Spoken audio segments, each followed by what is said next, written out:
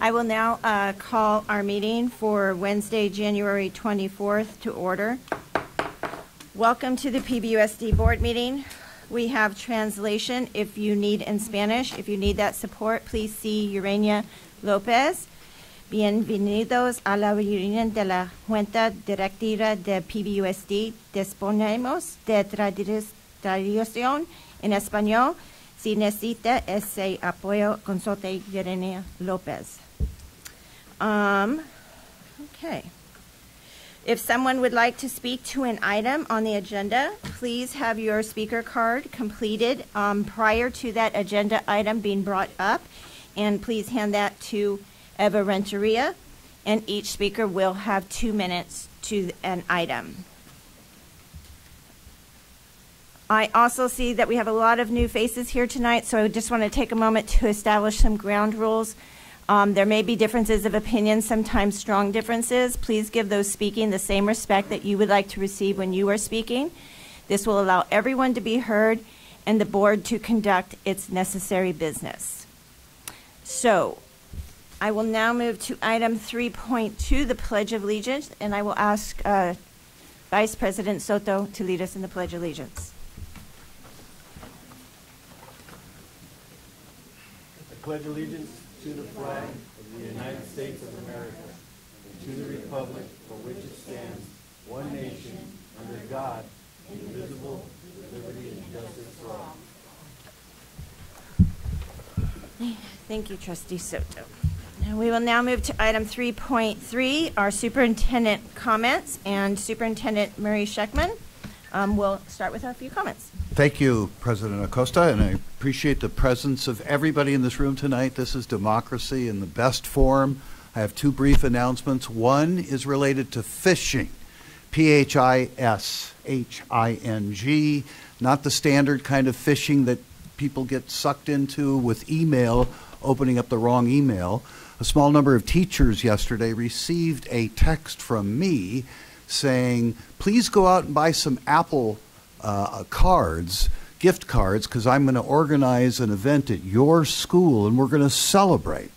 So I spoke to Mr. Weiser, who gives me the good info that people are using our website to get the info. So they get my name, because the superintendent's name is going to be on every website, and if teachers, for whatever reason, are putting their own phone number on, that phone number has then been used to get the text. So 4 or 5 teachers wrote me. They were smart enough to know that I wasn't asking for Apple gift cards, but one of them did wonder and thought, hey, is there a celebration at my school later? She was kidding. So just I've written all of them back and said, please, if your phone number's there, take it down, use Google Phone to communicate with parents. And my second announcement is I'm following on Dr. Farah Sabah's lead. We have a number of resolutions over the course of the year, and we're going to honor counselors as one of our resolutions tonight. But one group that isn't being recognized, and the County Office of Ed was the superintendent recognized, is the people who run for office and serve. And sometimes they get beat up, sometimes they don't, sometimes they're treated with love, but they ran for office. They're representing the best that we have at the local level in democracy. And I want to thank our board, and I really appreciate it, that you ran for office. You're sitting here almost every other week. We fill the room. Sometimes it's a little tough, but thanks for your service. Really appreciate it. Thank you, thank you. A little round of applause for our board. Then my final comment, I'm not looking for a pay raise. I'm just an interim. So I didn't need to butter them up. I really want to honor democracy, and that's what this is about. Thank you. Thank you, Superintendent Scheckman.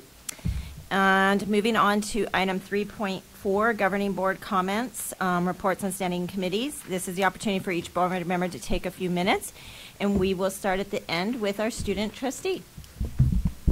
Thank you, President Acosta. Good evening, everyone. I just wanted to say it's really exciting and good to. I'm really excited to start this new year. I hope everyone had a very restful winter break, and I hope all the students end the year strong. Thank you. And we'll just move down the line. Trustee Bolano-Scow. Thank you, President Acosta. Welcome, Happy New Year, everybody, and to everybody watching. I want to thank start by thanking our IT team who helped me get back into my email today very swiftly. I called the general hotline, boom, got a phone call, so thank you, Mr. Weiser and your team for being so excellent. I'm getting a lot of questions about the superintendent, who the new how that's going. What a surprise. We have a special board meeting next week to look at applicants, is my understanding, and maybe fine-tune our process. It is my opinion that this is a huge decision that's going to affect our district, and I think it would behoove us to have some finalists meet with some of our key staff members. And I'm just going to say that publicly. You all know it, the world watching. That is my opinion, and I hope we can accommodate that to make sure we get this decision right. I'm also excited about Superintendent Schechtman leading us in a declining enrollment / looking at the budget. Can we make positive changes in order to ensure that we pay our staff competitive and living wages? That has been a priority for me, and I think has been delivered by this board in the past year. But we need to keep doing that. So thank you, Superintendent Schechtman, for your leadership, and to our board. That's it. Thank you.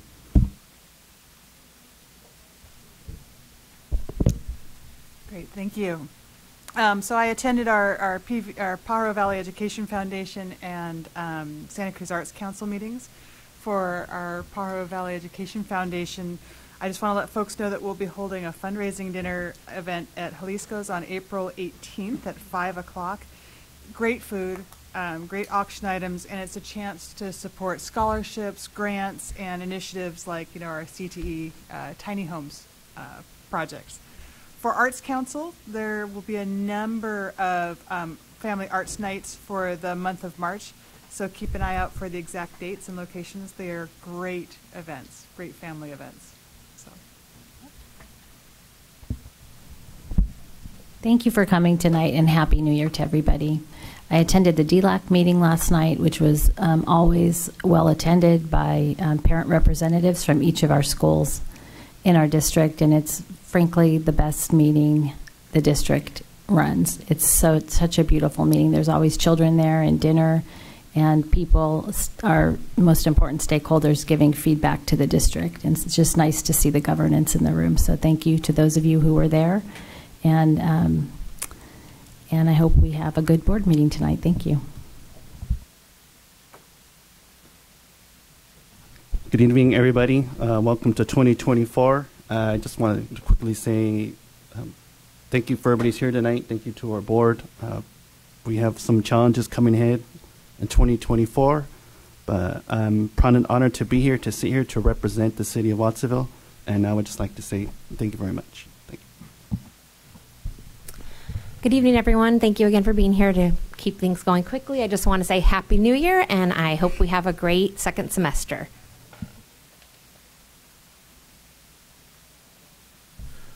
All right, good evening, everybody. Thank you for being here. It's my first meeting in this seat as VP of the board. Honored to serve in that position. Excuse me. So just a couple reminders. A reminder: the CCS wrestling championships will be taking place this weekend at Watsonville High. So come out and support. I will be there myself, assisting with whatever I can. And just an update. I know I've mentioned Elks offering some scholarships through our local lodge there, and as of now we have 8 applicants. So thank you for reaching out and applying. And everybody have a good night and a Happy New Year. Thank you. And I'll say welcome again. I'm glad to see everyone here. Happy New Year to everyone. In spite of having some vacation time off, we've had a lot going on. The district. We've had our Intergovernmental Relations Committee meeting with our fellow folks over at the City of Watsonville in December, where we discussed many important things, and not limited and including also issues and concerns around flooding, which is a very important matter, which is going on with rain to consider. And Trustee Soto and I, both our areas were the most heavily impacted last year. So having that collaborative relationship and being on the forefront of things and being prepared and ready is really important. We also had agenda setting committee which we had determined tonight we needed to start a little bit late, and we're sorry we were still late at a closed session, but we had a very packed closed session meeting. And thank you again, Superintendent Scheckman, for your comments and recognition of myself and our colleagues on the board, and very appreciative of that. Also, really quickly, I just also wanted to note that this weekend, my husband and I had the pleasure of attending the Santa Cruz Symphony right here in Watsonville at our very own Mello Center, where it was just an absolute pleasure and an outstanding performance, and including our own trustee Bolano Scow was up there performing as well. But it was an enjoyable experience to attend and to have it at our Mello Center, and to hear a lot of positive feedback about the acoustics in that building and what we're doing, and looking forward to continuing that conversations of what we're doing there. And I got the pleasure to interact also with one of our very own Watsonville High School students who was in attendance, and it was his very first time attending the symphony, and he was in absolute awe and amazement. So looking forward to continuing those conversations with those folks. So moving on to item 3.5, do we have any high school student board representatives here this evening to present, or any that are videoing in? None tonight. No? Okay, so we will move on from that. And the next item is 4.1, the approval of the agenda. Can I have a motion to approve the agenda? I move to approve. I'll second. I have a first and a second. All those in favor? Aye. Any opposed? Motion carries 7-0. Next, we will move on to item 5.1, approval of the December 6, 2023 board meeting minutes. Can I have a motion? Move to approve. Second. I have a first and a second. All those in favor? Aye. Any opposed? Hearing none, it passes 7-0. Approval of the December 13th, 2023 organizational board meeting minutes. Can I have a motion to approve? I move to approve. Second. I have a first and a second. I will call for a vote. All those in favor? Aye. Any opposed?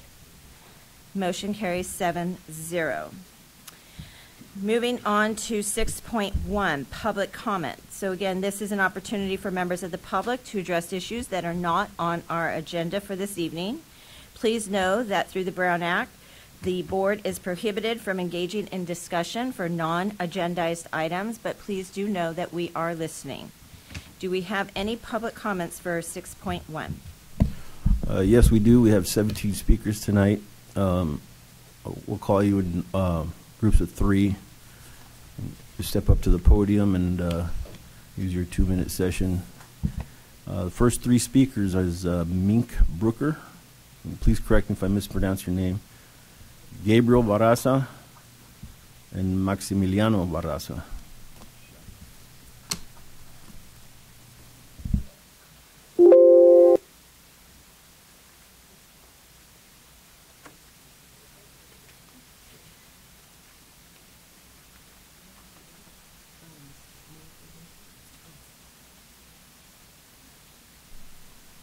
Thank you all, everyone who's here. I'm grateful to be here again, and I want to first say thank you to all of you all who supported Pajaro Valley High School for our first annual Ruby Bridges Back to School last November. It was an unbelievable success, and I'm very grateful for all of you who supported us. I have here with me today our president of our Black Student Union at Pajaro Valley High School. Again, I have Mr. Sean Miles, who comes from the Santa Cruz County Office of Education to support our Black Student Union meetings. And I think everyone knows who Miss Martha Vega is, a wonderful colleague who has come here to support. I just wanted to share with everyone that a week from tonight, the Martin Luther King Convocation will be held at the Santa Cruz Civic Auditorium. I've been blessed to be a part of that when I used to teach at Seaside High. And I have to tell you all, when they see high school students there, they call their names out. But that's not the only reason that I'd like to go. I'm very happy that we have been offered the invitation to go. We're trying to get some buses and vans because we have a lot of students and a lot of teachers who'd like to attend. But I wanted to announce it tonight for anyone else It starts at 6 o'clock. It's free. The program begins at 6:30, and the speaker will be none other than Chef Bryant Terry. This is the 40th annual Martin Luther King Convocation, and Santa Cruz has been doing this for quite some time. Two of Martin Luther King's children were speakers, and many of the speakers have been men and women who have actually walked with Dr. King. So I was happy to be able to come here and share this. Is my 2 minutes up yet? I just want Zainab, our president, to say something. Just say hi. Hi. Just say hi. Good afternoon or good evening, everybody. I'm so glad you guys could hear our issues. Okay, that's time's up. Thank you all, everybody. You said it. You did it.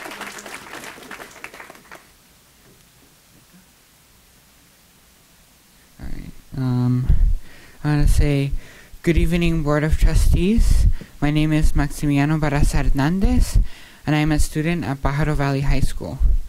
I was displeased to hear about the failure to renew Dr. Tintiango Cubales' contract. I'm sure you know how important it is for teachers to receive the correct training so that they can do their jobs as efficiently and effectively as possible. As a matter of fact, I am very pleased with the curriculum I am receiving from my Ethnic and Literature Studies teacher, Ms. Fantham, at PV. It saddens me that teachers won't be able to get the training necessary to give the students the tools they need to succeed in society. Sure, it's possible to go with a different consulting firm, as President Acosta wants to do, but can you guarantee we will receive the same level of expertise that Dr. Tintiango Cubales brings? Let me illustrate the most likely outcome of your decision with an analogy. Imagine you want to build a house. You contract builders to start building the house, and once they have a foundation set up to actually start building the house, you fire your contractors and contract new builders to complete the work that has been done, leaving the house wonky and unstable as the new contractors you hired have a new way of doing things. I don't want the Ethnic and Literature Studies classes to become a wonky and unstable mess because of your decision to not renew the contract of a renowned expert. Instead, you should base your decision on the words of everyone who has worked directly with Dr. Tintiango Cubales, who have attested to her professionalism and dedication to Ethnic and Literature Studies. This is why I am here tonight, to implore that you reinstate her contract and not halt the wonderful progress we have made in our district as a result of her support and expertise. Thank you.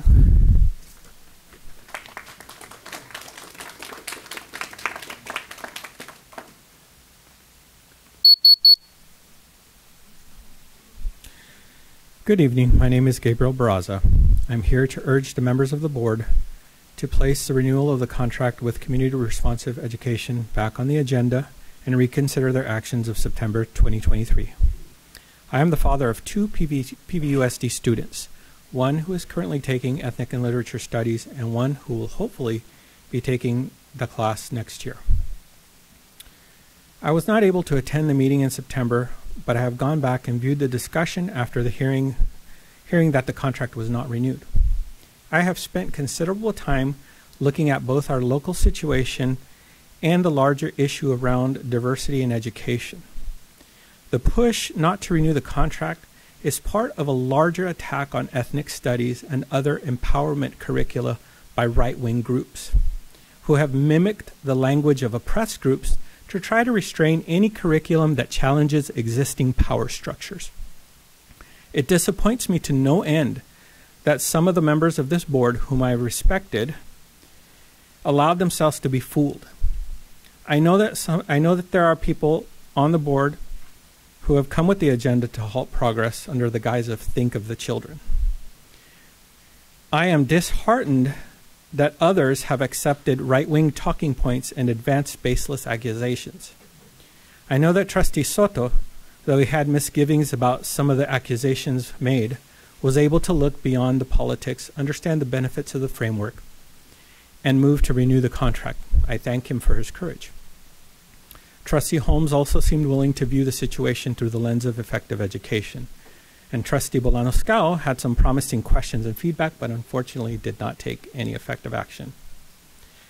Some members of this board have halted 2 years of progress in our high schools over unsubstantiated, politically motivated attacks. Again, I hope that members of the board can show some courage and leadership and put the contract back on the agenda. Thank you.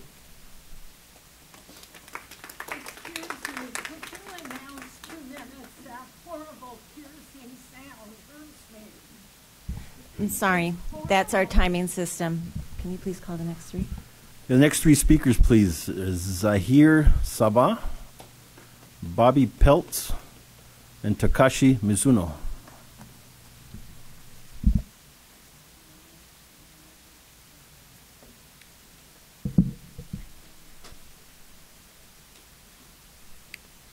Members of the board, Superintendent Scheckman, and members of cabinet.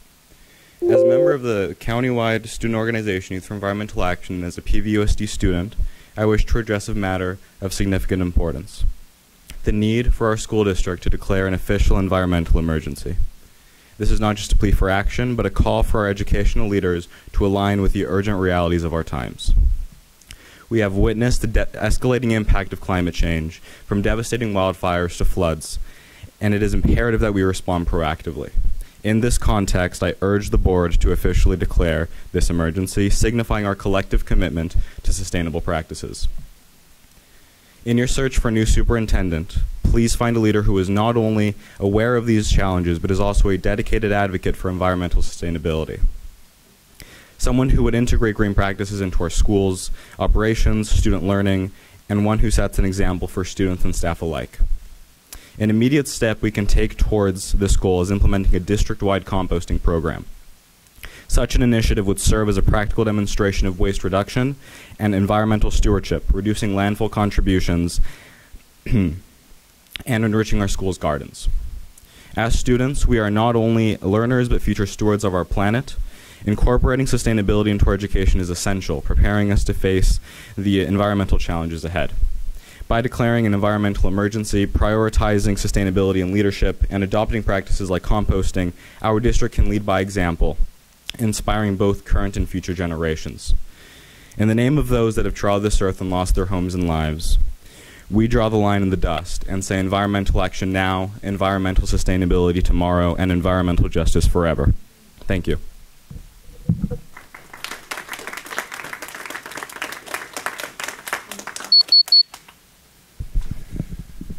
Good evening. Bobby Peltz, Watsonville High. I'm here to once again speak on the CRE contract. This is now the 7th time that I'm speaking on this issue, as I've spoken at every single board meeting since the CRE contract was not renewed.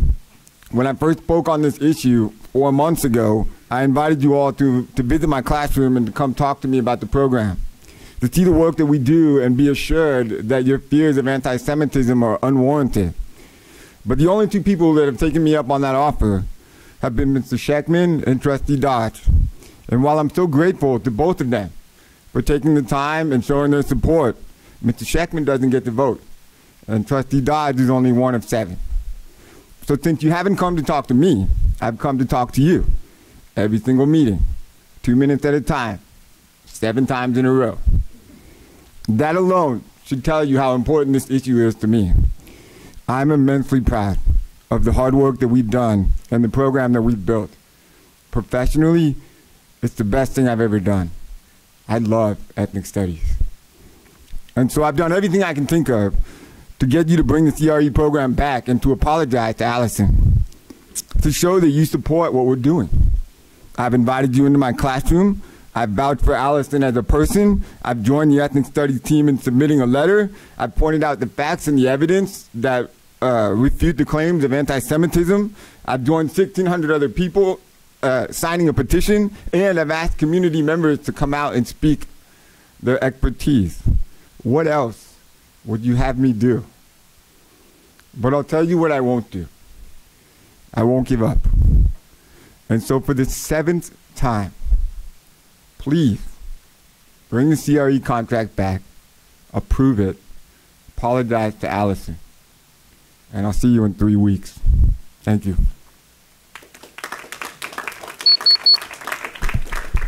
Good evening. I'm wearing 2 necklaces tonight. One is Orone, and the other one is Chumash. PBUSD committed desecration of an Indian cemetery when Lakeview Middle School was constructed in early 1990s. When they were informed about the existence of the Indian cemetery, the board told an Indian leader who put his efforts to preserve the burial site to pay $300,000 to redesign and construct a school if he wanted to do it. How could anyone pay such an amount of money? Moreover, PBUSD asked him to give a blessing. He refused to do it. This story tells us how the PBUSD board at that time was insensitive and disrespectful to the Indians. I share this story with you tonight because what the board has done against Professor Allison, CRE, and us since last summer is similar to our eyes. We urge the board to correct the mistake in a proper manner. Thank you.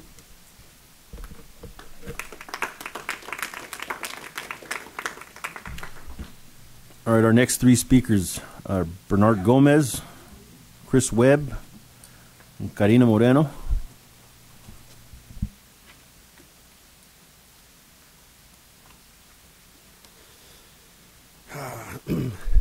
All right. Ni tlapaloa Juan, Kuali Yowali, Inoshime, Manotoka, Bernard Gomez, Naniewa, Watsonville. Greetings, good evening, everybody. Doorway in, doorway out. My name is Bernard Gomez, born and raised here in Watsonville. The importance of learning about your identity, right? Learning about your culture. For a long time, I was regulated just to a Mexican, to a Hispanic, labeled Latino, right? But no, I began to learn about my indigenous identity, right? I'm Cahuilteco on my paternal side, and I'm Cascan from Zacatecas on my maternal side, right? And I say all that because learning about myself too, I've also began to,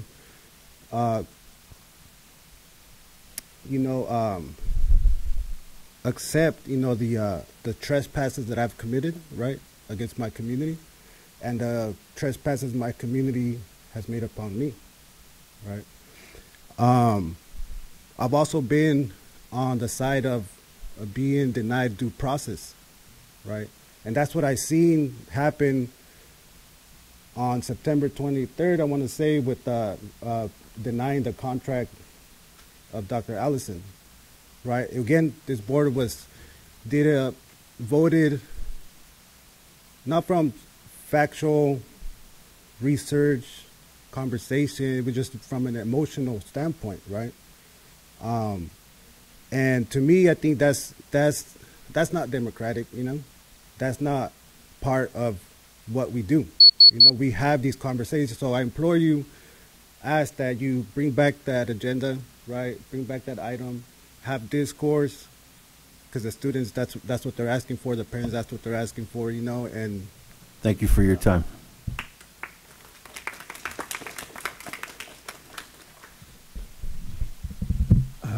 Good evening. Congratulations to Trustees Acosta and Soto in your new positions. And I wanted to express my appreciation for something Trustee Scow said at a recent board meeting. It was about the issue of non-attendance and how we should really address that and take that on. And I 100% agree. I've been waiting for leadership to do this. And there's a couple ideas I have related to that. One is related to something our assistant soup of secondary said last semester as well, talking about assessment reforms. And I would specifically reform how we do the Edgenuity assessments and just make it so that it's proctored in person. I think that would help to make sure that students, you really are responsible for truly learning, and you got to do it here in person. You got to actually attend. I would also like to say I appreciated district leadership talking about SEL. I feel like if we embrace that, that is also like a strong foundation with which to bring students to school. So with that in mind, I wanted to make sure the the data that the Renaissance Student Leadership Group collected of the student body and of the staff. You saw that, Site Council just saw that, and that can help you to see like what's going to actually get kids excited about coming to school. So the things that they had, there was a survey. It was 54 respondents, and we had 38 students, 13 teachers, or could have been 13 certificated, 3 classified. The top priority was about mirrors and doors in the restroom, and there was a second highest. So the top priority was that. Second highest, auto shop, and again, the restrooms. The third highest was connection to Soquel Creek water, which I understand is in the works. And then the restrooms came up again. Students need to feel safe. If you don't feel safe, like if you're probably not going to learn, and if students are always not using the restroom during breaks, they'll do it in class, which is not conducive to learning. Thank you. Hi, buenas noches. My name is Karina Moreno, and I am here supporting the students, the parents, and the teachers, trying to bring back the CRE contract and at least taking up the teachers up on their offer of like getting their perspective on it. What is it that they're actually teaching? Because I also was able to watch the September 13th meeting, and it was hearsay and it was fear mongering, and it was a lot of emotion. But I'll tell you too, like growing up here in Watsonville, going through all of PVUSD my entire life, I liked it, I loved it, but I didn't learn about myself or my history or my culture through school. It wasn't until I was in my 20s, and I can't tell you how empowering it is as a Chicana, Mexicana, indigenous woman to actually know who I am and actually know who I represent, who my people are, and who I'm bringing into all of the work that I do. And I'll also tell you, I have such an honor to be able to do that with a lot of the youth here in Watsonville and to remind them who they are. And let me tell you how empowering it is for them to actually be able to look people in the eye and bring their ancestors into the forefront. And to think, like, I want to have children here. I want to grow my family here in Watsonville and hopefully send them into PVUSD. But I would hope that they would not have to hide themselves, that they would actually get to bring themselves to the forefront, and that if you guys think of them and think of the children now and the ones in the future who are growing up here, and giving them that opportunity, and at least looking into what it is that the teachers are trying to bring forward before dismissing it. Thank you.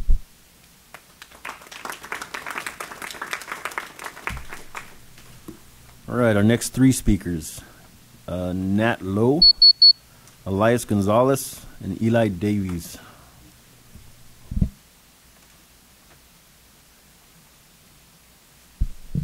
Hi, good evening, Board of Trustees, Superintendent Sheckman. My name is Nat Lowe from Aptos.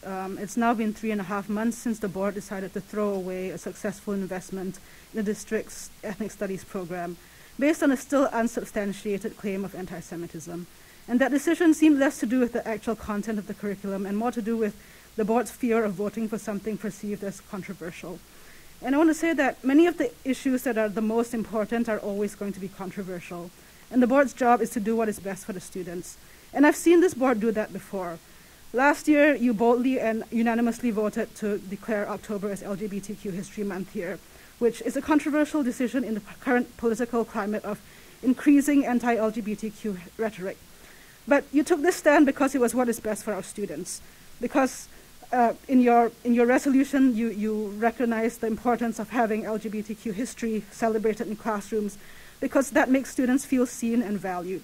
And as a queer and trans person who did not feel seen when I was growing up, I very much applaud and appreciate that. And I ask you to have that same courage in centering our students' best interests when it comes to ethnic studies. 2 years ago, the board made the bold move to work with community responsive education, which is called that because it helps the teachers to center the histories, the culture, and the experience of students' own communities in their ethnic studies curricula.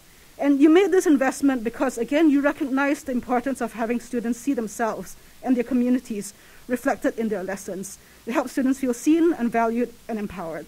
And all the evidence has shown that this has been a fruitful investment Students are thriving, teachers are supported in developing their lessons, and there's been meaningful partnerships with Watsonville and the Heart. And so to throw that all away because of a controversy that's still not backed by any evidence, even 3 months later, is really harmful to our students. And I urge you again to act in boldness rather than in fear for our students' best interests. Please put the contract back on the agenda and vote to renew it. Thank you.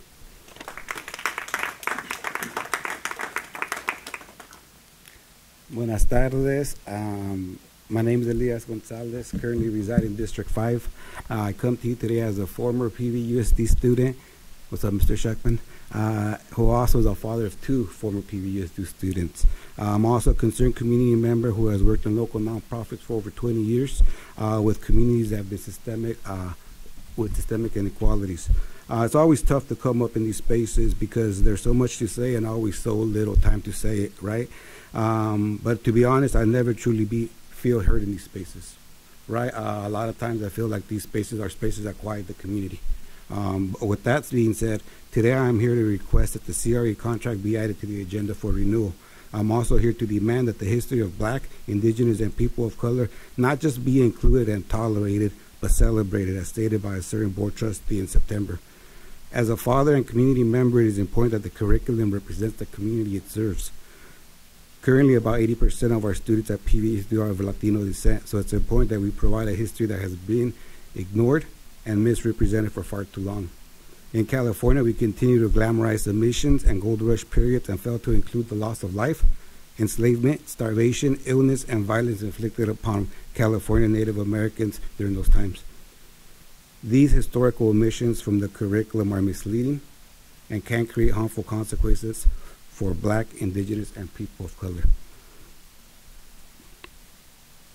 In closing, I just want to sit here and say thank you. First of all, thank you to the young people that came up and spoke eloquently, the community and those folks coming up. But I think for me, it's important that we send a message to the community that we care. People show up, people take time out of their day, step away from their families to come and share their thoughts. The community is here asking you all, right? Back in the 90s, I think it was, right? I was given a little lesson. Right, not many people cared about me, many people threw me away, but Mr. Sheckman actually showed me he cared. In the 90s, and I still remember that to this day. So it's important that we do that for the students that we talk about and that we actually do everything that we state up here. So thank you for your time. I appreciate you.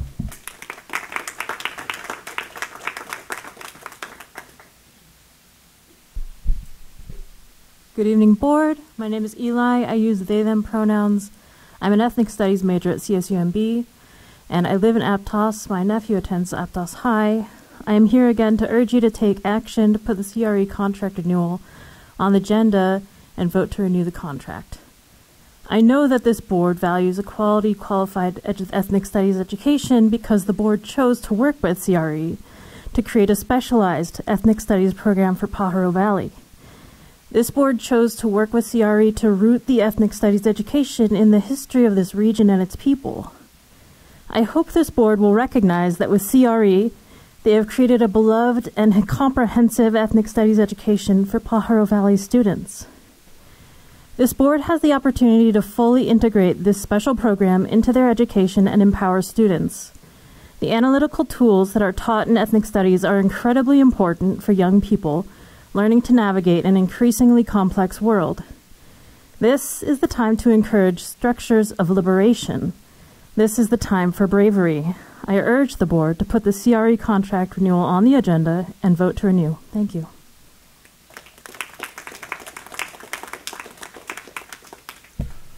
All right, our next 3 speakers, Pam Sexton, Itzel Barraza, and Dr. Lourdes Barraza.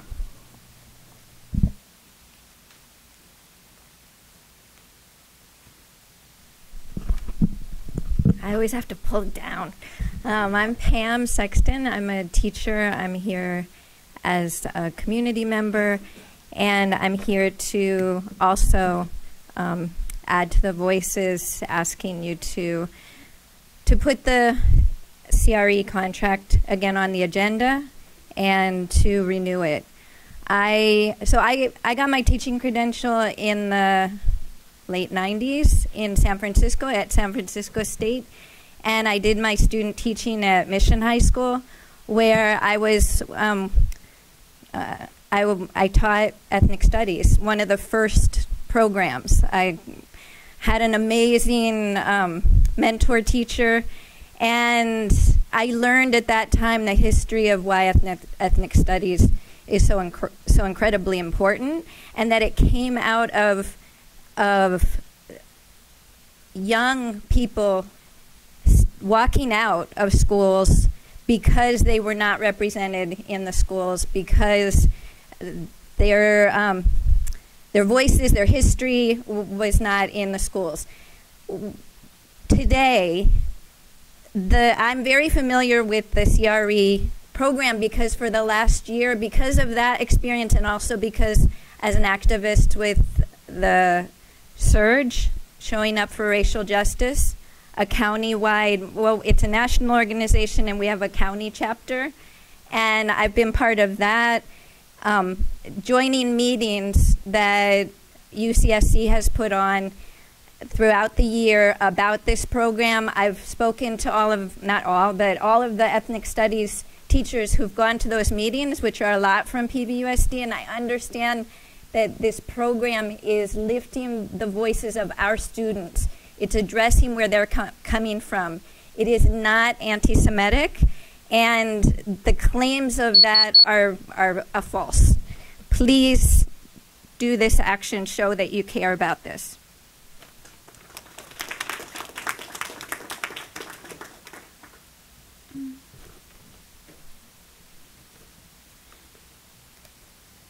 Hello, my name is Ishun, and I am an 8th grader at Rolling Hills.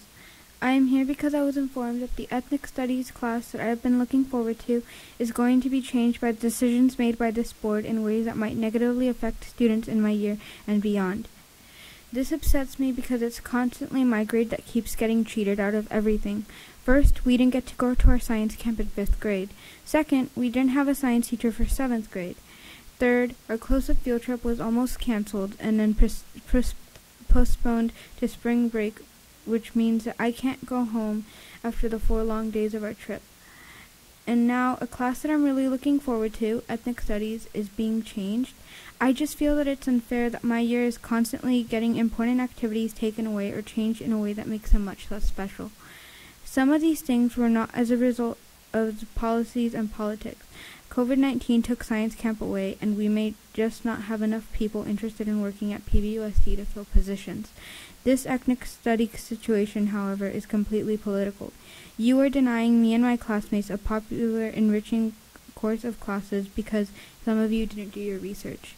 Please add this back to the agenda and reconsider your decision. Thank you.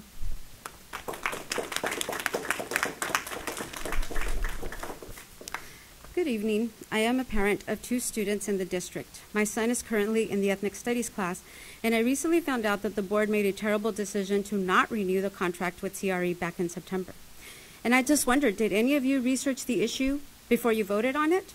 How about after? Did you research it after? Did any of you reach out to Dr. Allison to question her about the accusations? It doesn't sound like anybody did this, and I'm really shocked that you would vote on something that you don't have any information on. I reached out to her, and I found her to be very accessible. I could find no evidence that supported the accusations made against her as I researched her, and yet the decision was made not to renew the contract. That was based on the opinions of 2 conservative activists. As I understand it, the members that set the agenda are President Acosta, Vice President Soto, and Trustee Dr. Holmes. I am wondering why the issue regarding the non-renewal contract has not been placed on the agenda, as the community has clearly shown interest that it wants it back on the agenda and wants it to be supported. Will you listen to us and put the issue back on the agenda, or will you continue to ignore us? Many of us are concerned about the disruption this decision has caused, including the money that would be wasted if the district should decide to contract with someone else. Assistant Superintendent Mojadas made it clear that if the district went with another contractor, then we'd have to reinvent the wheel, as new teachers and administrators would not be trained. All that work and money that has already been invested would be wasted, as we would have to start over with a new contractor. And President Acosta, you said that you could easily find a bunch of other contractors, but the question is, do they have the same level of expertise as Dr. Allison? She's a renowned expert in this field, which is why so many ethnic study contractors are associated with her. Clearly, there is an interest in bringing this issue back. So as people who represent us, I hope that you listen to us and that you make the right decision to bring it back to the agenda and support it. Thank you. All right, our last two speakers, Martha Vega and Marilyn Garrett.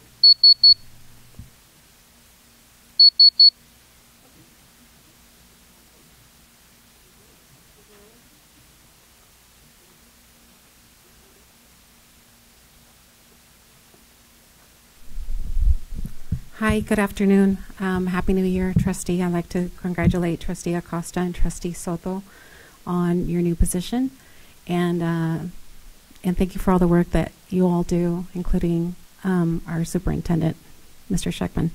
I'd like to talk to you guys if you would be willing to consider bringing the CRE contract on the agenda and see things from a different lens that might have not been considered. And that's all I have to say. Thank you so much. And I'm speaking today as a resident of Watsonville. Thank you.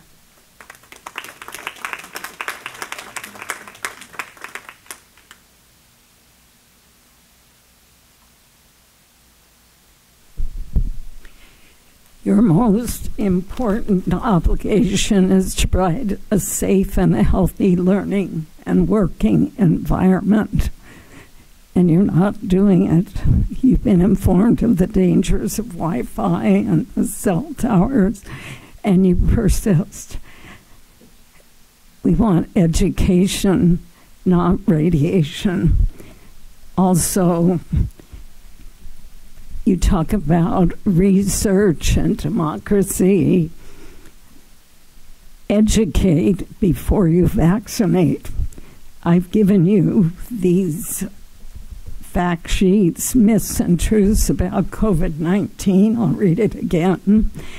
Contagious virus or 5G microwave technology, COVID-19 and the 5G radiation connection.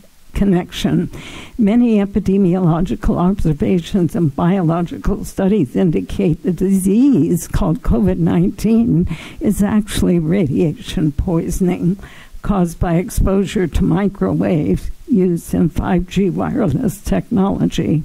Epidemiology. COVID-19 first appeared in Wuhan, China, when they turned on 10,000 5G base stations. It spread to Spain and Italy as these nations deployed 5G technology. COVID then appeared in other European countries, in New York, and major American cities, and smaller cities and rural areas, with 5G now coming from satellites, and less industrialized countries around the world exactly following the rollout of 5G in these locations. And the biology, radiation symptoms, fever, chills, it lists them. And so this, I'm going to give the source, WestonAPrice.org, and they also have one on COVID shots, what we now know, facts. Thank you.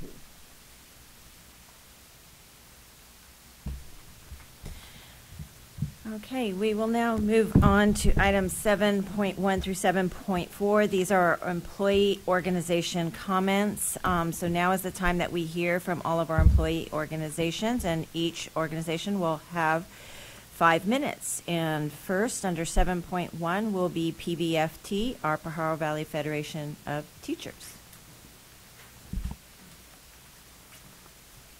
Good evening, board. Congrats on the restructuring of the board. Thanks for answering my email, Georgia. Okay. Hello, Marie. I want to start off with some good stuff here, because you know how I get. So I'm Nelly Vaquera Boggs. I'm the president for the Pajaro Valley Federation of Teachers. We represent all of the certificated non-administrators. So that is pretty much everybody other than our brothers and sisters in the CSEA who support us and this district. So I want to start off with just also honoring our counselors. Counselors provide an incredibly important service to our students and also the adults in the room. So we are very, very proud to represent the counselors in our district. And the work that they do is important, and we don't have enough of them. I also want to mention that the PVFT, and I think that the CSEA would feel the same way, we want to be part of this superintendent search. This isn't the first time I've asked or mentioned this.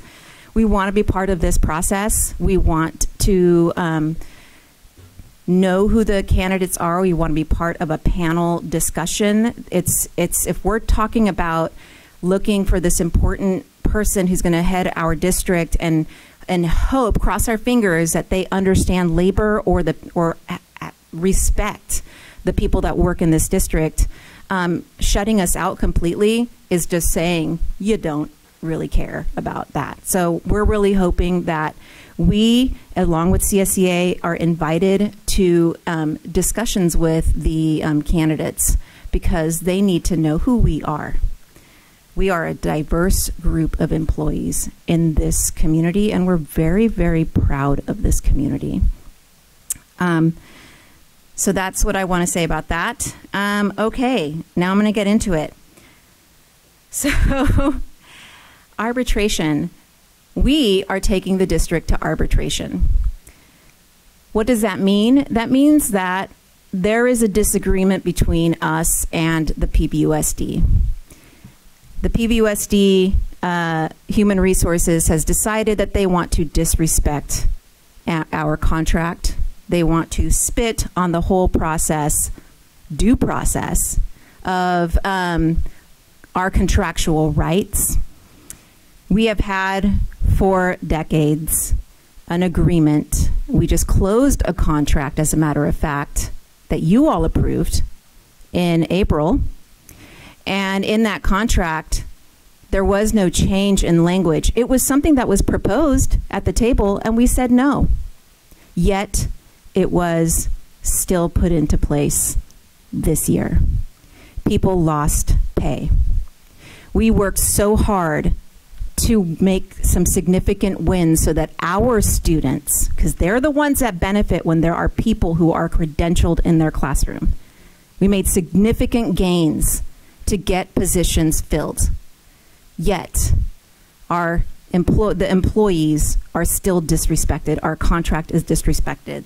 So, at this time, when the district talks about having to be careful about where they spend their funds that they receive to educate our community of students, at this time when they're in negotiations with CSEA and they're dragging their feet on negotiating a living wage with the CSEA because, again, the argument of funding, they're willing to choose to spend thousands of dollars to go to arbitration, as opposed to acknowledge that what they're committing is an unfair labor practice, that it is not right. They're in the wrong.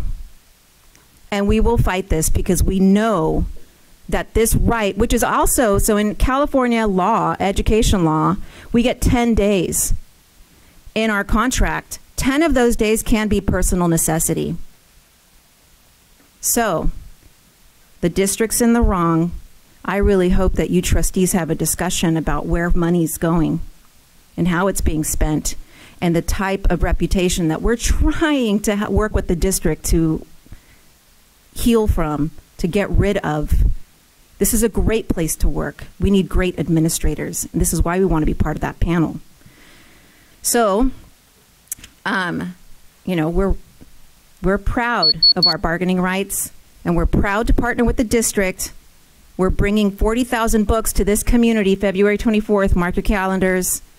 The PBFT is bringing 40,000 books to this community. We're proud to work with Mr. Scheckman. He was willing to offer up a site. We're going to distribute. And we're also, thank you to Mr. Scheckman as well for having worked with me to help in sending 2 of our CTE teachers to one of our American Federation of Teachers conferences on career and technical education. So thank you for that as well. Thanks. Thank you. 7.2, CSEA, California School Employees Association. Do we have anyone here from CSEA? Okay, moving on. 7.3, PAVAM, Pajaro Valley Association of Managers.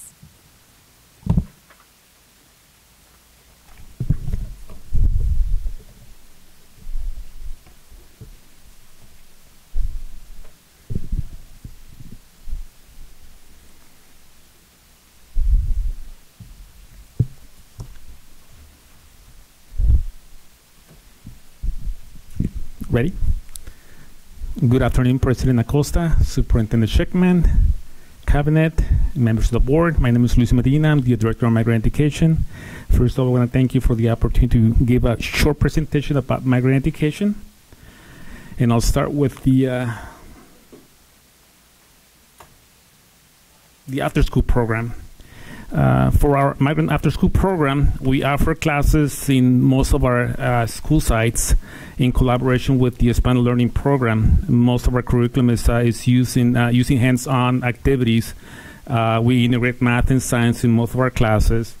We trying to expand our program, but we're having a difficult time finding qualified personnel that are willing to work after school.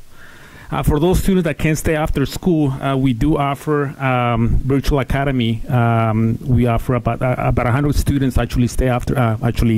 They connect virtually for our classes, and these ones are for K through 8. We do have bilingual classes, the bilingual teachers, and during this time, actually, parents have an opportunity to actually connect with the staff and ask questions regardless of the topic. Moving on, those are some of the pictures of the classes that we offer some of the students. Also this year, we're planning. We plan 4 field trips.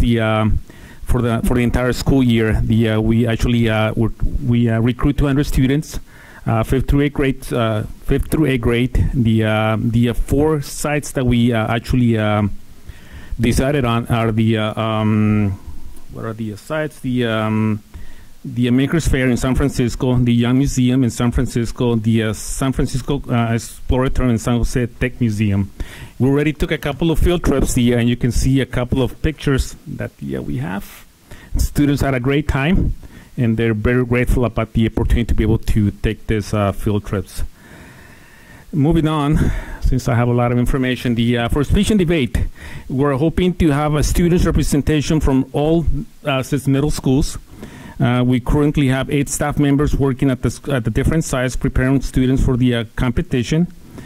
For middle school, we hope to have a Spanish and English debate team and be represented, and Spanish and English speech for every single grade level. For high school, to have a debate team for both Spanish and English, and the same team for Spanish in all 4 grade levels for speech. In the past, last Monday, we actually took 25 students to Salinas to be trained in how to do the speech. And this coming Friday, we're going to take an additional 25 students to be trained on the debate. The original competition will be on March 9. It's going to be in Salinas, and we're hoping to take 50 students.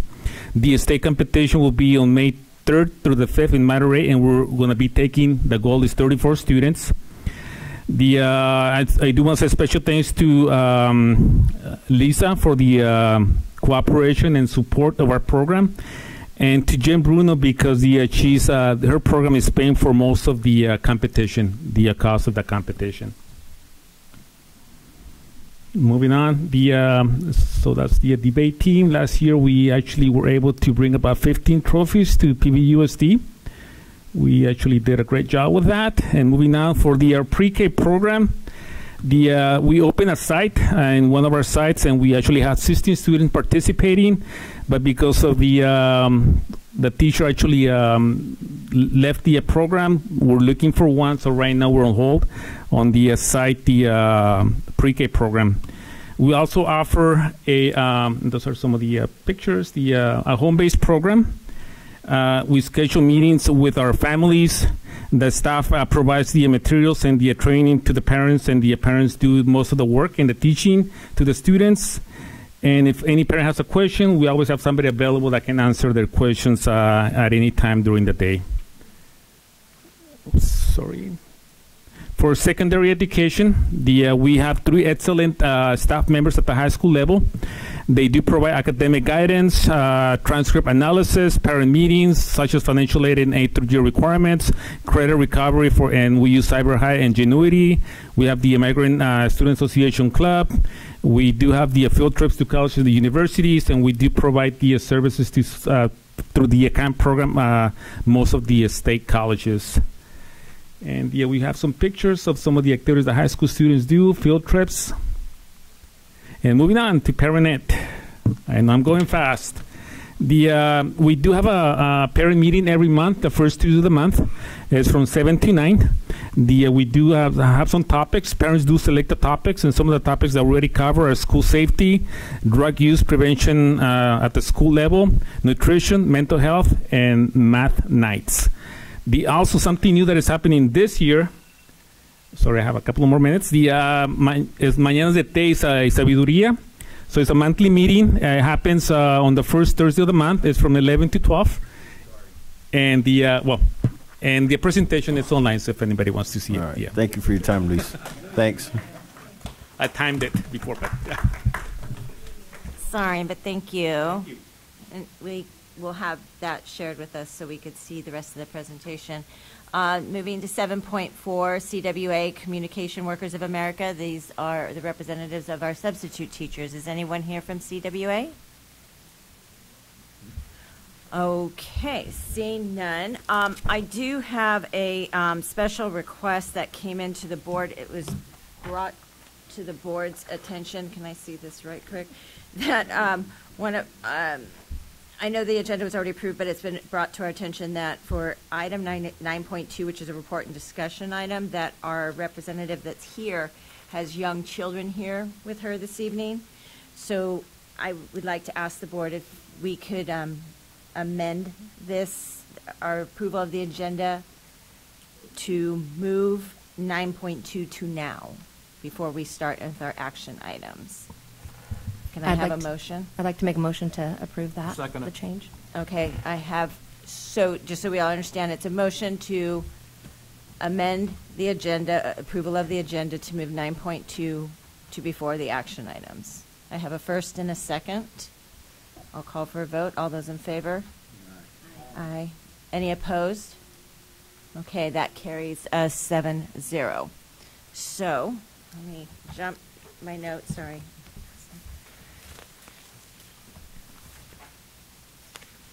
My 9.2.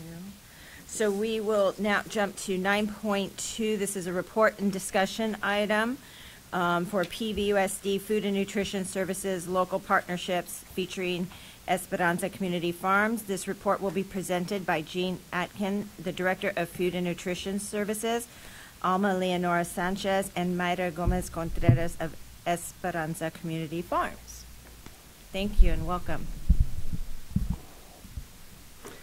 Thank you very much. This is exciting to be moved up a bit. Good evening, Board of Trustees. Well, oh yeah, thanks, Marie. Good evening, Board of Trustees and Interim Superintendent Murray Scheckman. So happy to be here tonight talking about kind of an exciting topic. Thanks to Adam Scow for suggesting the topic. So for the next few minutes, we're going to be talking about the local partnerships Food and Nutrition Services has with the community. And we're going to, in particular, feature Esperanza Farms. We have a very unique partnership with them, and they're going to talk a little bit more about that, but it's pretty exciting. Okay, so let me get my clicker. Multitasking here. Just as an introduction, we do have a partnership with a lot of local companies, particularly farmers, and we have a lot of incentive within this past year especially to partner with local businesses, local farms, particularly in addition to that, companies that have products that are unprocessed or minimally processed. Getting a lot of push for that. Some of the particular funding that we have received this year is a little over $6,000, again, for local purchases of unprocessed or minimally processed food. We're really, really hoping that that funding continues, but at this point we don't know. So crossing our fingers that we can maintain these partnerships. In addition to that, I think it's important for you to realize that every year we get entitlement dollars, USDA commodity dollars. We typically get about $800,000 a year. And that number is based on the number of meals that we serve the prior year, and that's how we get funding. And we spend the lion's share of that on produce. And as of last fall, we are seeing a lot more organic offerings through USDA commodities, which is really, really nice. Also important to know that we do partner with a lot of nonprofit organizations. They write a lot of grants and get funding to help promote the idea of more sustainability, purchasing from more conscientious vendors and businesses. And these are just some of the partnerships we have. Okay, so just going to briefly talk about some of the benefits of working with local farmers. Obviously, it's great to keep the money local. It creates a great sense of pride for the community. It's also ultra fresh. A lot of times when we get our products from Harvest of the Month, those items were picked that day or the day before versus weeks or months prior. And obviously seasonality becomes more real to students through Harvest of the Month, through Life Lab, through field trips, through our salad bars. They really learn, hopefully, more seasonality. Some of the challenges, obviously cost. As you all know, organic costs a lot more than conventional, and we're no exception. And then basically supply and demand and also infrastructure and deliveries are a challenge. A lot of times the smaller farmers aren't able to deliver to all of our sites, so it creates more work and takes up more space in our central warehouse. And then also consistency and appreciation. Quality isn't always consistent, and you can't control nature. So we may contract to get strawberries in March, but they might not be ready until, June. Or we may, anyway, you get it. Okay, quick map. The blue dot is this building, the district office, and then all the other little green dots are, this is just kind of like a hyper-local map. We actually go all the way up north of San Francisco and farther south and all over California, but this is just kind of a little snapshot of the local businesses that we work with, mostly farms. Okay, let's get into the companies. We work with Watsonville Coast Produce. They're a pretty large distributor, kind of one of the bigger ones in California. And other than DOD and our commodities, we purchase a lot of produce from Coast Produce. One of the biggest advantages of working with Coast is they deliver to every single site, sometimes twice a week, and that's a real advantage to our program. Then we have JSM Organics, Javier Zamora. The farm is located very close to Hall District Elementary. We get wonderful, wonderful strawberries from him every year. If you've never had a chance to try them, just stop by any one of our schools in the month of May and give them a try. And Javier is wonderful. He's always agreeing to come and do tastings with us. Anytime we have an event, he's there. He's willing to promote organic farming and farming. He has a real passion for it. And then we have LD&Y Organics. This is a new partner as of this fall. This is Guillermo Lazaro's farm. We actually met him through Esperanza. He helps at Esperanza a lot. And we were able to partner with him, and we'll be partnering with him next year. We've already agreed to partner with him for his cherry tomatoes and snap peas. Then we have Hikari Farms. Janet Nagamine, she is the current owner of the farm. She's also a local physician, so it's really fun. You can see she has her doctor's coat on, So when she does tastings, it's really fun to see the kids' expression when you tell them, oh, she's a farmer and a doctor. And they're just like, wow. So it's really exciting. And then that picture in the lower left corner is her with her lead operations manager, his daughter and his granddaughter, all at Calabasas, where Janet went to elementary school. So that's really good. And if you've never tasted her cucumbers, they are so good. She actually has a contract with Chez Panisse up in Berkeley with Alice Waters and sells her cucumbers to them too, but we get them here in August and September. And then we have Murakami Farms. They're also right off Buena Vista in Watsonville, sorry. And they have great kiwis. If you ever have a chance to taste them, they sell them at the farmer's market. Lakeside Organics. This is the largest family-owned organic vegetable grower and shipper in the U.S., and we get the pleasure of working with them. There's a beautiful field of leeks right across the street over here, and they grow all over the area. So that's really nice. And we're featuring their cabbage this month. Couple more, and then we get to Esperanza Farms. Then we have the Fruit Guys. This is kind of a unique partnership because we partner with them for our FFVP program, which is our fresh fruit and vegetable program. That's through a yearly grant that we apply for, and we serve at 12 elementaries every day at recess. We get all kinds of fun and unique fruits and vegetables from them. Some really funky things like rambutan and dragon fruit, along with a lot of regular stuff that we grow here in America. But it's a nice opportunity for the kids to learn about fruits and vegetables. And then we come to Esperanza Farms. This is a really unique partnership because not only do we buy produce from them for our schools, but they have really been a trailblazer in bringing farm to cafeteria, especially to PV High. And I'm going to let them talk about what they've done and how they did it. But it is a really, really unique program, and I think it's a great example for other districts. So, thank you, Jeannie. Hello, board. My name is Alma. I am the Farm to Cafeteria Project Manager for Esperanza Community Farms. I'm here with Mireya.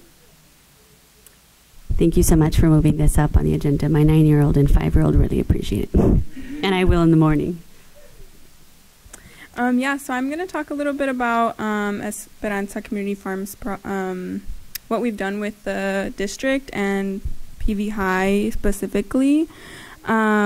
We started the Farm to Cafeteria project in 2021 with student visits to the farm. We started serving salads at PV High campus in summer 2022. And so since 2022, we've developed different ways for students to get involved with a community farm, a local organic community farm like ours. Some ways for students to get involved are teachers are bringing students out to the farm in field trips. We've had students visit the farm from all over California, which is super awesome, and students from this school district also visiting the farm. This gives them an opportunity to learn about local organic and regenerative community farming, how we're doing it, and also how other local farmers of color are also doing it in the Pajaro and Salinas Valley. We also have in-depth conversations with them on the farm about what an equitable food chain is, how that looks like in Watsonville, how it's attainable in Watsonville, and what their roles as students and as community members can look like in this equitable food chain, and then how they can create an equitable food chain at their schools or in their community. They also have the opportunity to harvest and take home vegetables, which is a super amazing thing to see, like a bunch of students with their backpacks on, like walking through the fields and like with a giant calabaza, like just walking around, which is super awesome. Another way for students to get involved is through our internship. At the moment, we have one Farm to Cafeteria Youth Leaders internship. It runs from May through July. This internship actively engages students in leadership opportunities to learn and implement an equitable food chain. We work with students to obtain their food handler certificate. They get to harvest and learn how to prep and serve salads during summer school to high school students. They can develop different types of student engagement activities on how to engage their peers in the community farm and what the salad is, how it's unique and special to Watsonville and to this community. There are also opportunities within this internship for students to present what they have learned about community farming through presenting to city council members or school board members and being a part of that conversation to make policy changes towards getting more healthy, organic, and local produce on their campuses. We also have salads being served during the regular school year. Our season last year ran from August to November, but we are looking to expand that. The students are also engaged in prepping the salads during the school year. It's not part of an internship, but they still get the opportunity to learn about food prep, how to engage students with healthy alternatives. They learn about what it's like to prepare food in a cafeteria. So a lot of students get to learn about what cafeteria staff are doing, where their food is coming from, which is super important. And then we also try to host at least one on-campus student engagement event per season. In 2023, we hosted the first Farm to School rally at Pajaro Valley High School. We invite city council members, school board members, teachers, all students at PV High to celebrate what we've done with Farm to Cafeteria in that season, celebrate the hard work that goes into organic farming, appreciate organic farmers and the work that cafeteria staff have done, and ultimately just increase awareness, student awareness on just food justice and how it's happening at their campus. In 2023, we served twice as many salads as we did in 2022. In total, we served over 2,500 salads at all campuses where salads were served. We increased the salads we served at Pajaro Valley High School, and we also expanded the salads to 3 additional schools, which include Renaissance High, Diamond Technology Institute, and New School Community Day High School. And we hope to continue to do that this season as well. Some challenges that we've faced are, like I mentioned, student awareness. We want to continue to work towards students knowing about Farm to Cafeteria, knowing about where their food comes from, and being able to participate in these types of programs that kind of show them about what's happening in their community. Also, even though there's limited space in the PV High kitchen, the cafeteria staff have been super supportive and are excited to see students choosing healthier alternatives, and also just like a shift in student choices in what they eat. We are excited to offer and expand more with the Farm to Cafeteria program at a pace that allows for it. Sorry, considering like funding and staffing. Do you want to mention something? I just have 2 quick points. I've been with the organization since 2017 as the co-leader, along with our farmer Guillermo Lázaro. And I started out as a CSA member. My life has been transformed, and I see how students' lives are being transformed. The project costs just over $100,000 to operate. We are not about quantity, we're about quality, and so we really go as deep as we can in terms of demonstrating the interdependence that exists around us. And in a community like this that's so agriculture heavy, there's so much potential for uplifting the pride in multi-generational families, and to direct students to the many, many agricultural jobs that exist beyond farm labor. The final thing I'll say is that we are a nonprofit, and we're hoping that the nonprofit serves as a tool to demonstrate to the school district, not only this one, but others in the region, that this kind of program can become an integrated program within the school system and academic system. So that's kind of the next set of years for us. Is we want to integrate it into the classroom, have the farm itself be a learning space, an experiential learning space, and so we'd love to have some funding come from the district. Right now we pull from National Foundation money and state money. And the last thing is we have some stickers for you. May I share them with all of you? That's appropriate. This was designed by one of the student interns. And I can't say how proud, in particular, I am as a mama. The student-led piece here is pretty incredible. We really have just gotten out of the way of students that have decided what they want in their salad and how often. And it's been such a pleasure working with Jeannie and her team. They really have really welcomed us, and so thank you.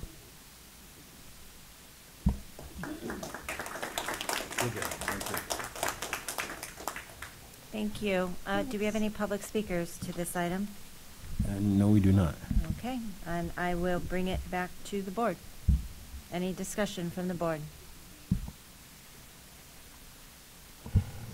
Trustee Flores. I just want to say I did attend that rally, and it was amazing, and I encouraged all of our campuses to get more involved like this, and it was great to see the students choosing these fresh alternatives, not some of the stuff we do tend to see our teenagers eat. They were excited to have these salads, and I heard all about the dressing. I wasn't able to taste it, but I will eventually.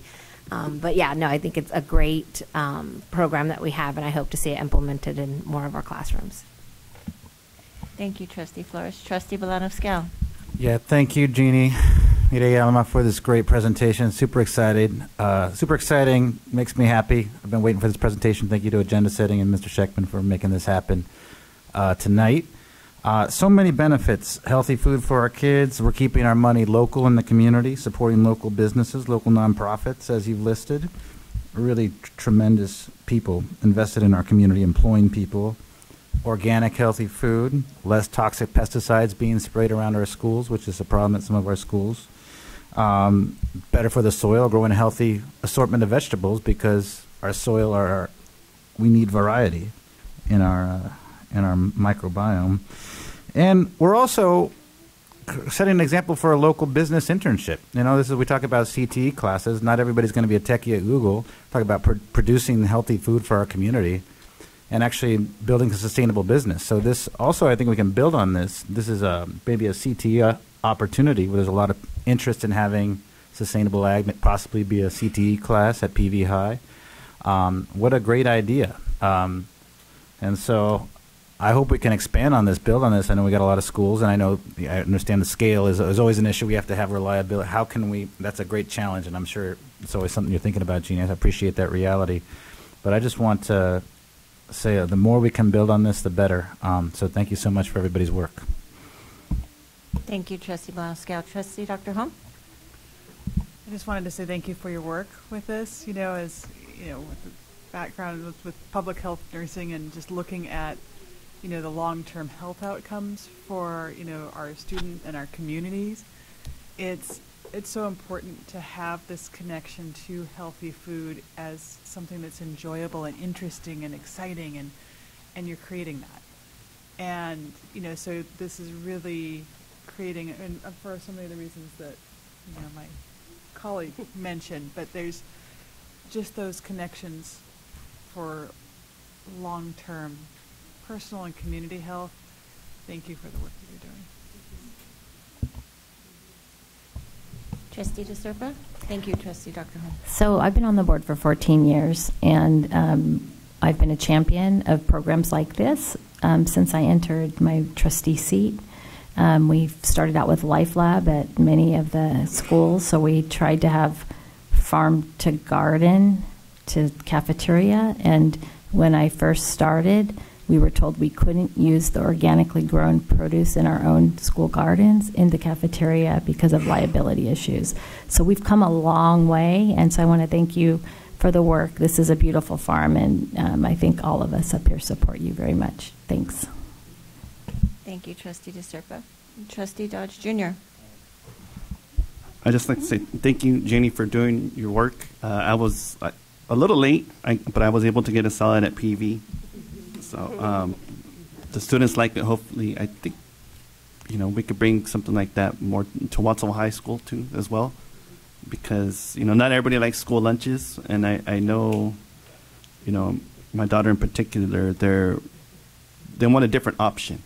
They want something healthy. I really didn't understand a lot about organic fruits and vegetables. I know Trustee Scal that he had to enlighten me on some of those things, because it's a process. I had an idea of the pesticides being used around our schools, but Trustee Scal showed us we don't always need to use pesticides. He showed me that Lakeside Organics does a lot of great work, and hopefully we could continue to use them a lot more. I know they provide a lot of vegetables, or they have organic options, and also to Lakeside Organic, they employ local residents, but they also put them in positions of leadership, and so I'd like to mention that as well. So I'd just like to say thank you for your presentation. Agriculture is very important in our community. It's not just work in the fields, but it's also being in position to lead and take care of these fields. I know water's an important issue too. And so I just wanted to bring that up and say thank you, guys. Thank you, Mireya. I know your love and support for our community of Watsonville. And so I just want to say thank you. Thank you, Trustee Dodge Jr. Vice President Soto? Yeah, I want to thank you guys for your work as well. This is it's a good thing. I'm a farm kid myself. I grew up on a ranch in Salinas. We grew vegetables and worked cattle, and I spent a lot of time with my dad out in the field, and I learned a lot growing up back then. Back then I didn't appreciate it as much as I do now, because now I'm able to apply a lot of the principles that I learned growing up on the farm with my own private garden. And we have a lot of surplus, and we share it with the family, and it doesn't always come out as pretty as it does in the store, but it sure tastes really good. But yeah, this is good that we're teaching the kids some tangible skills, because those types of things are going away. If you learn a trade, if you can wrench on a car, or build a house, or plant a flower and let it grow and nurture it, those are skills that people can't take away from you, that you've learned on yourself, and you're able to take it with you wherever you go. So thank you. Thank you, Vice President. So our student trustee. Thank you. I just wanted to say that this is amazing work that you all are doing, and I would really like to see our district continue supporting work like this, especially being in an area where it's agriculture rich, yet there hasn't historically been much access to nutritious foods and meals, and this is a crucial step in increasing the accessibility for our students in the district, and to continue supporting that. That's very important. Thank you. Thank you, Student Trustee Mejia. So, and then there was one. So anything I say is just really going to be echoing everything pretty much you've heard from all of my colleagues and our wonderful student trustee. And I would just really echo the thank you to you and Esperanza Farms, and I'm glad that my colleagues agreed to support moving this up. So, sorry we didn't notice sooner. But again, thank you. And it's also one of the things I like is it's helping breaking down some barriers and misconceptions with the ag industry, which we are so heavily reliant on in this region, and we constantly say, right, the Salinas and Pajaro ag valleys are literally feeding the world. So it's very important, and thank you for being a part of helping break down some of those misunderstandings and misconceptions and those barriers. And of course for all your work you're doing. Thank you. And thank you for being here this evening. Thank you. It's a whole team, not just me.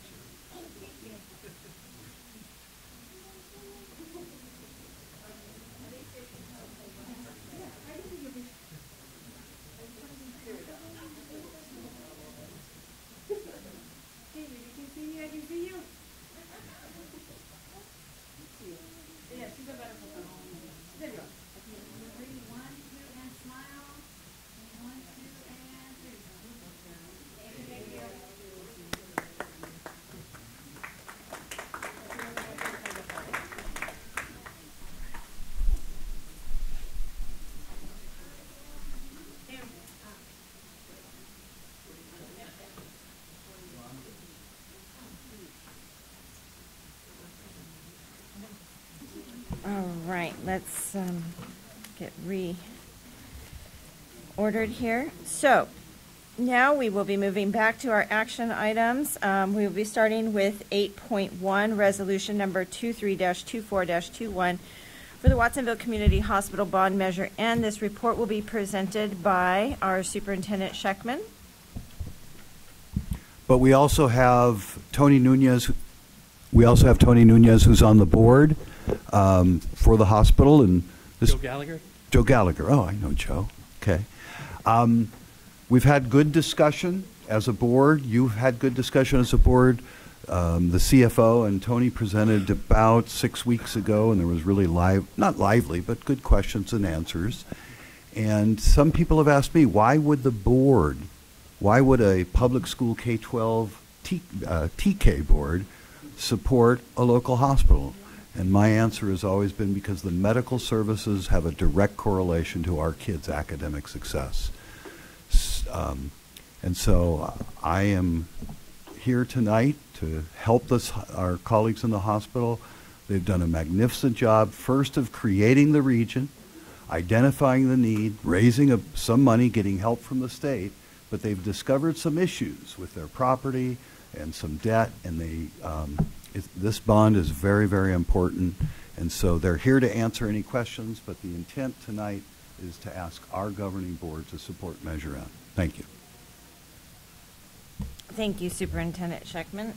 Do we have any public speakers to this item? No, we do not. Okay, seeing none, I'll bring it back to the board. Any discussion from the board? Trustee Dr. Holm. I would like to make a motion to support this. It's been a long time coming to make this hospital a public entity, and it's a major victory. And I mentioned, last time we discussed this, it's, Mr. Scheckman, you spoke about, how connected the hospital is to this community, and it's like, yeah, I've seen many of our students born in that hospital. It's like, I've been there. Dr. Gallagher, I know you've taken care of many of the families, that have come through our schools and the community, and it's, we're connected. So. Thank you, Trustee Dr. Holm. And Trustee DeSerpa, she had her hand up first. Thank you. I'll be supporting this resolution tonight. I thank you for coming and for waiting this long to hear this item. I'm so sorry. Tony, you should have brought your 1-year-old. We might have been able to move it up. That's the cheat code I know for the next time. Right. Yeah. anyway, I know you both. I'm a former employee. I was a per diem social worker, and I care deeply for the hospital and for the work that's done there, and to all the employees who have stuck it out and who are continuing to work there with respect and care for the patient population. Thank you. Thank you for bringing this forward. I can't wait until you buy the hospital grounds back. They should have never been sold. It was a very sad day when that happened. So thanks for bringing this resolution. Trustee DeSerpa, will that be a second? Because I already have a motion. Yes, thank you. I'll second. Thank you. Thank you, Trustee DeSerpa. Trustee Bolano-Scow. I'll keep it brief because I second everything Trustee Holm and Trustee DeSerpa said. You got my public endorsement, my private endorsement. Is there a way that people can get involved? And this is so important because we were losing money as a community. As Trustee DeSerpa said, this is our public hospital. Thank you for your leadership and bringing this forward. Voter turnout, not projected to be amazing. So if you're out there in the public watching and listening, we need people to vote in this election, in this primary election. I have many friends who are affiliated with the hospital, doctors who work for the hospital, nurses. We need to get out the vote. We need everybody, all ages, to be voting yes for this. So if you want to share anything about ways people can get more involved and learn more about this campaign. Yeah, definitely. I appreciate that question, and thank you for the opportunity to speak here in front of all of you tonight. So this Saturday, we're actually just starting our door-to-door knocking campaign, and so we'll be gathering at 9:30 a.m. over at La Manzana in downtown Watsonville, 519 Main Street. And at 9:30, we'll be doing some informational workshops with a few of the volunteers that we have there. And then at 10 a.m. sharp, we'll be going door to door, letting the people know throughout the district, which very closely mirrors your district as well, too, just with a little bit of the northern tip of Aptos cut off, that the March 5th primary election is very important for not only the Pajaro Valley Healthcare District and Watsonville Community Hospital, but for our community and for the healthcare landscape across Santa Cruz County and the Central Coast. You can also find additional information at yesonmeasuren.net. That's yesonmeasuren.net. There you can go, you can fill out an endorsement form, you can make a donation, or you can say, hey, I want some more information, and we'd be happy to give back with any other information that you need about this or any questions that you have. So thank you. Joe? I thought of another connection other than just the general academic achievement, which is the health academies. And I have had the opportunity to speak briefly at Watsonville High and PV High.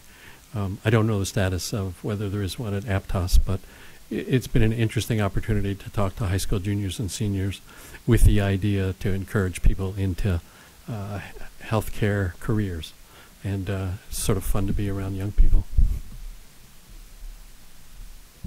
Thank you both. Thank you, Trustee Bolano-Scow. Any other members of the board? Comments, discussions? Trustee Dodge Jr. Thank you for being here this evening. I obviously support, passing this bond, this measure, and I would just like to say, to the people that I represent, which is directly the city of Watsonville, make sure you go out and support this measure. Support the local jobs, that our neighbors work at, where our kids could possibly work at, where our kids were born. This is very important. We can't rely on, oh, well, it's not that important, this voting this time around, or it'll pass. Watsonville Community Hospital, for some of us, it's all that we have. Not all of us are blessed to have insurance through our jobs, through our spouses, and sometimes, people wait to the very last second, before they go to the hospital, and the hospital's in, and we can't afford to lose that hospital. So I'd just like to implore the people of Watsonville to please support this measure. Thank you. Thank you, Trustee Dodge Jr. Anyone else? Okay, seeing none. I want to thank you both for being here this evening and your understanding and patience to wait. Sorry about that. Yeah, the one-year-old. You would have had it. So we have a first and a second. All those in favor? Aye. Any opposed? Motion carries 7-0. Congratulations. Thank you Best so of much. luck. Thank you, folks. And now, moving on to item 8.2, our MOU with unions, the incentive plan to attract school bus drivers. This report will be presented by our Superintendent Scheckman. Thank you, President Acosta. This is an issue that basically my team over here and I get phone calls every day. I'm grateful. Oh, they can hear me. I'm grateful that Mark is here in case there are any questions, but this is a very simple proposal. This was negotiated with our two unions because the money is from our district, and they have that right. So what the MOU is proposing is that if an employee recruits somebody who becomes a bus driver and they stay as a bus driver for 2 years, that employee will get $1,000. That's what this is about. So it's simply a way to try and incentivize, that was pronounced correctly, finances to get more bus drivers, which, as Mark knows, we need every day. That's it. Thank you, Superintendent Scheckman. Do we have any public speakers to this item? No, we do not. Okay. Seeing none, I will bring this back to the board for discussion. Sorry, Trustee Dr. Holm. I support. I move to approve. I second. Okay. I have a first and a second. Is there any other questions or comments from the board? Trustee DeSerpa. Does this include board members?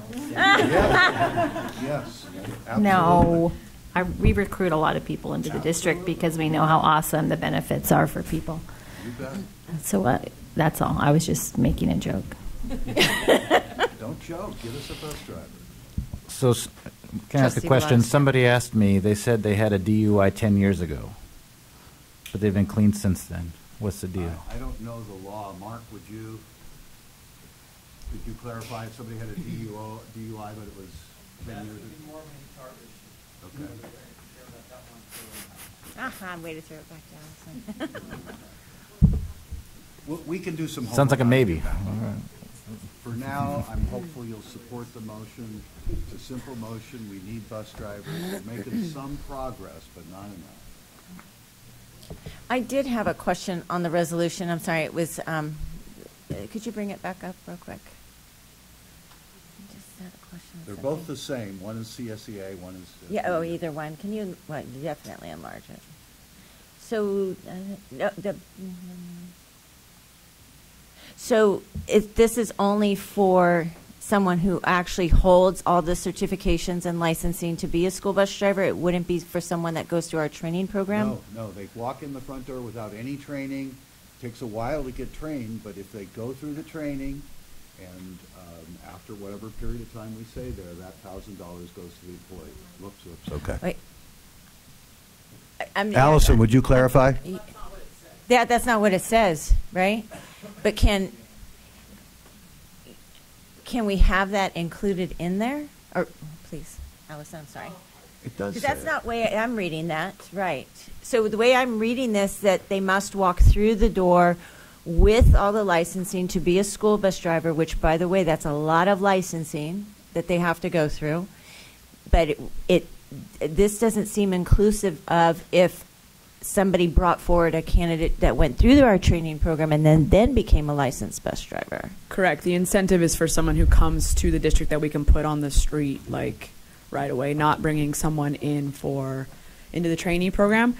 If that is the wish of the board, I think we could maybe look at a different one so that we could move forward with this one. If we wanted to make a separate one that maybe looks a little bit different with a different structure, because it's obviously a totally different process, right, of making sure they're going through that whole thing. Obviously we can talk with our labor unions regarding that if you wanted to expand it. But I think, so I don't think you can, if you were to add it to this, and we would have to take it all back. But I'm saying we could always do a separate one if that's what you guys want us to look into or want to give direction to the superintendent to look into. Sure. I don't want to complicate this, but that was something that caught me, and I think so. I am fully supportive of this as is, so it can move forward.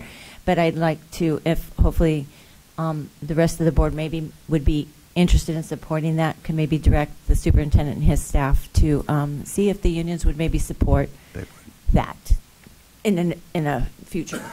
Yeah. I was just rereading it real quick. So I think you're suggesting we mirror what we do here, but also if they so come in as a trend. just to expand on, if you're okay with that, Trustee Acosta, is we did that with the signing bonus, right? We first started with just getting licensed drivers, and then we weren't getting it, and then we wanted to expand it, and the latest one was expanded to a different amount for if they came in without that training, and they got a different kind of signing bonus. So, but no, I mean for our employees. I know. So I'm saying to use that same example of then we can make something separate. We've gone through a couple different iterations, is my point, of trying to do the signing bonus. This is very similar. I know it's a finder's fee bonus, if you will. So we could maybe look at a different kind of structure for that type of employee coming in, because the requirements coming in are different.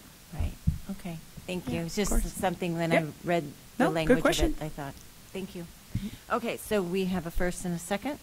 So unless there's any further, sorry, Trustee Flores. I just want to say, I'm definitely in support of this and any other ideas we can think of, because the thought of any of our students being left at a bus stop without a bus driver is just unthinkable. So we have, I think, 21 vacancies. So yeah, let's get a lot more creative and figure out ways to get some more bus drivers on our streets.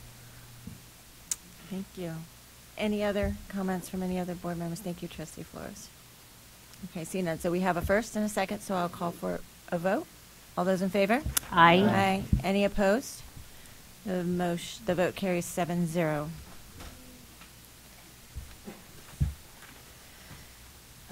Okay. And now moving on to item 8.3, Counselors Week of February 5th through February 9th, 2024. This report will be presented by our Superintendent Scheckman as well. 3 in a row. Thank you. I'm really grateful. Nellie, I'm not sure if she's still here, but she recognized our counselors, all counselors, in her presentation. I spent the last 8 years of my career teaching in the counseling ed program at San Jose State. I'm delighted to come back and see the work that we're doing here with our counseling staff, and it is time to recognize them. I want to bring real quickly some research that I used to use. University of Florida researchers have shown that when counselors are in leadership positions in schools, the school culture is more inviting for kids, and that's because counselors have very unique training, very unique skills, and we love our counselors and we appreciate it. We hope they're watching, or maybe they're watching a fun movie. That would be more appropriate to celebrate Counselors Week. But thanks, counselors, for what you do, and thank you, staff, for supporting the work that our counselors do. Really appreciate it. That's it. Good. Any public comments? We have no speakers to this. Okay. I will bring it back to the board. Any comments or discussion from the board? Trustee Bolano-Scow. Thank you for bringing this. We got a lot of great counselors. We have a lot of challenges with discipline in some of our schools right now.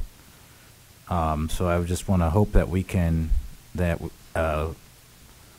embrace them, listen to them, get some creative ideas for how we can bolster their resources, bolster their efficacy.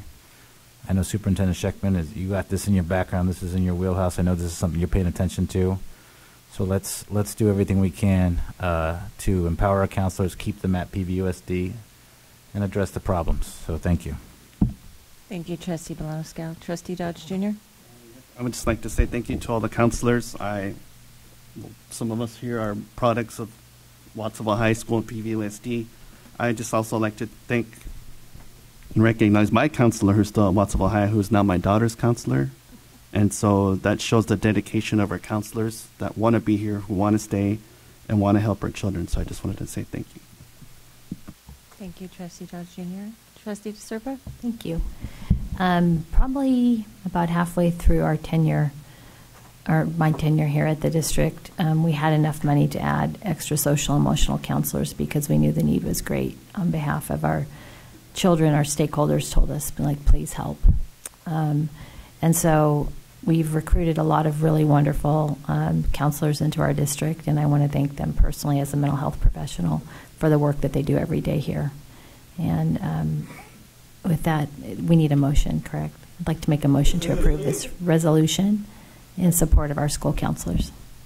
Thank you, Trustee DeSerpa and Trustee Bolano-Scow for the second, and our student trustee would like to speak. Thank you. I just wanted to say I also would like to thank our school counselors who, of course, do work for our students every day.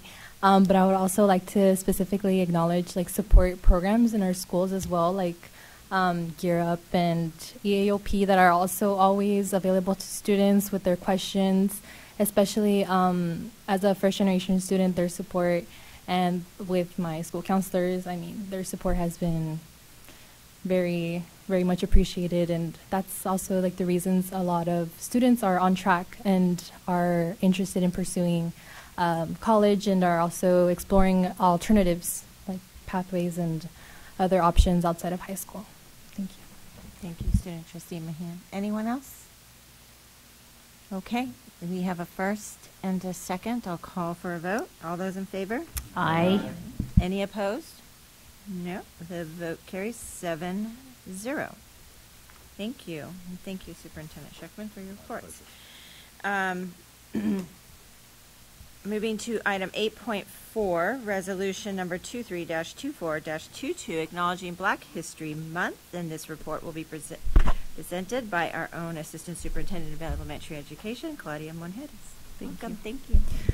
So, good evening, Board President Acosta, trustees, and Mr. Scheckman. So, my name is Claudia Monjeras. I'm the Assistant Sup for Elementary Education, and tonight I'm bringing to you a resolution acknowledging the month of February 2024 as Black History Month. It's important to highlight Dr. Carter G. Woodson, who was born December 19, 1875, to former enslaved parents. In 1912, he earned his PhD in history from Harvard University, making him the second African American to graduate with a PhD from Harvard. He went on to become a renowned author and journalist about African American history. He believed racism could be overcome through education. He was aware of pre-existing celebrations and was asking the public to extend their study of Black history. Because of his efforts to promote African American history, he became known as the father of Black history. He's also the person who helped start Black History Month. Whereas Pajaro Valley Unified School District recognizes that Black History Month is the opportunity to promote and foster cultural relevance in our schools and enrich the educational experiences of our students to deepen their understanding of the different perspectives of American history.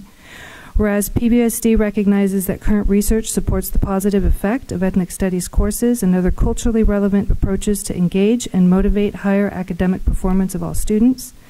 Therefore, be it resolved that the Pajaro Valley Board of Trustees acknowledges February 2024 as Black History Month and recognizes the significance of Black History Month as an important time to acknowledge and celebrate the contributions of African Americans in the nation's history. So we'd really like for you to approve this resolution.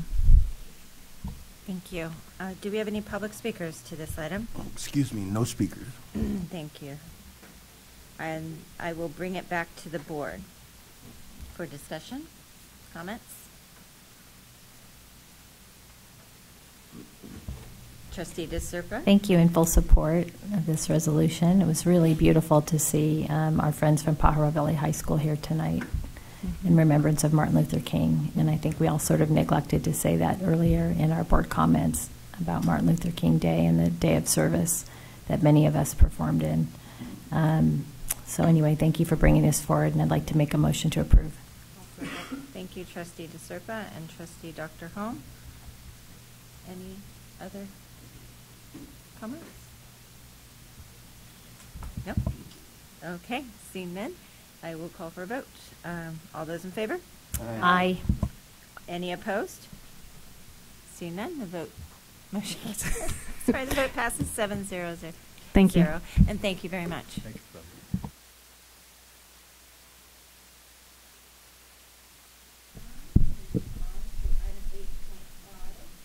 Sorry, I shut my mic off. Moving on to item 8.5. This is to approve and adopt the PBUSD instructional calendars for the 2024-2025 school year, the 2025-2026 school year, and the 2026-2027 school year. And this report will be presented by Allison Niazawa, our Assistant Superintendent of HR. Yes. Thank you.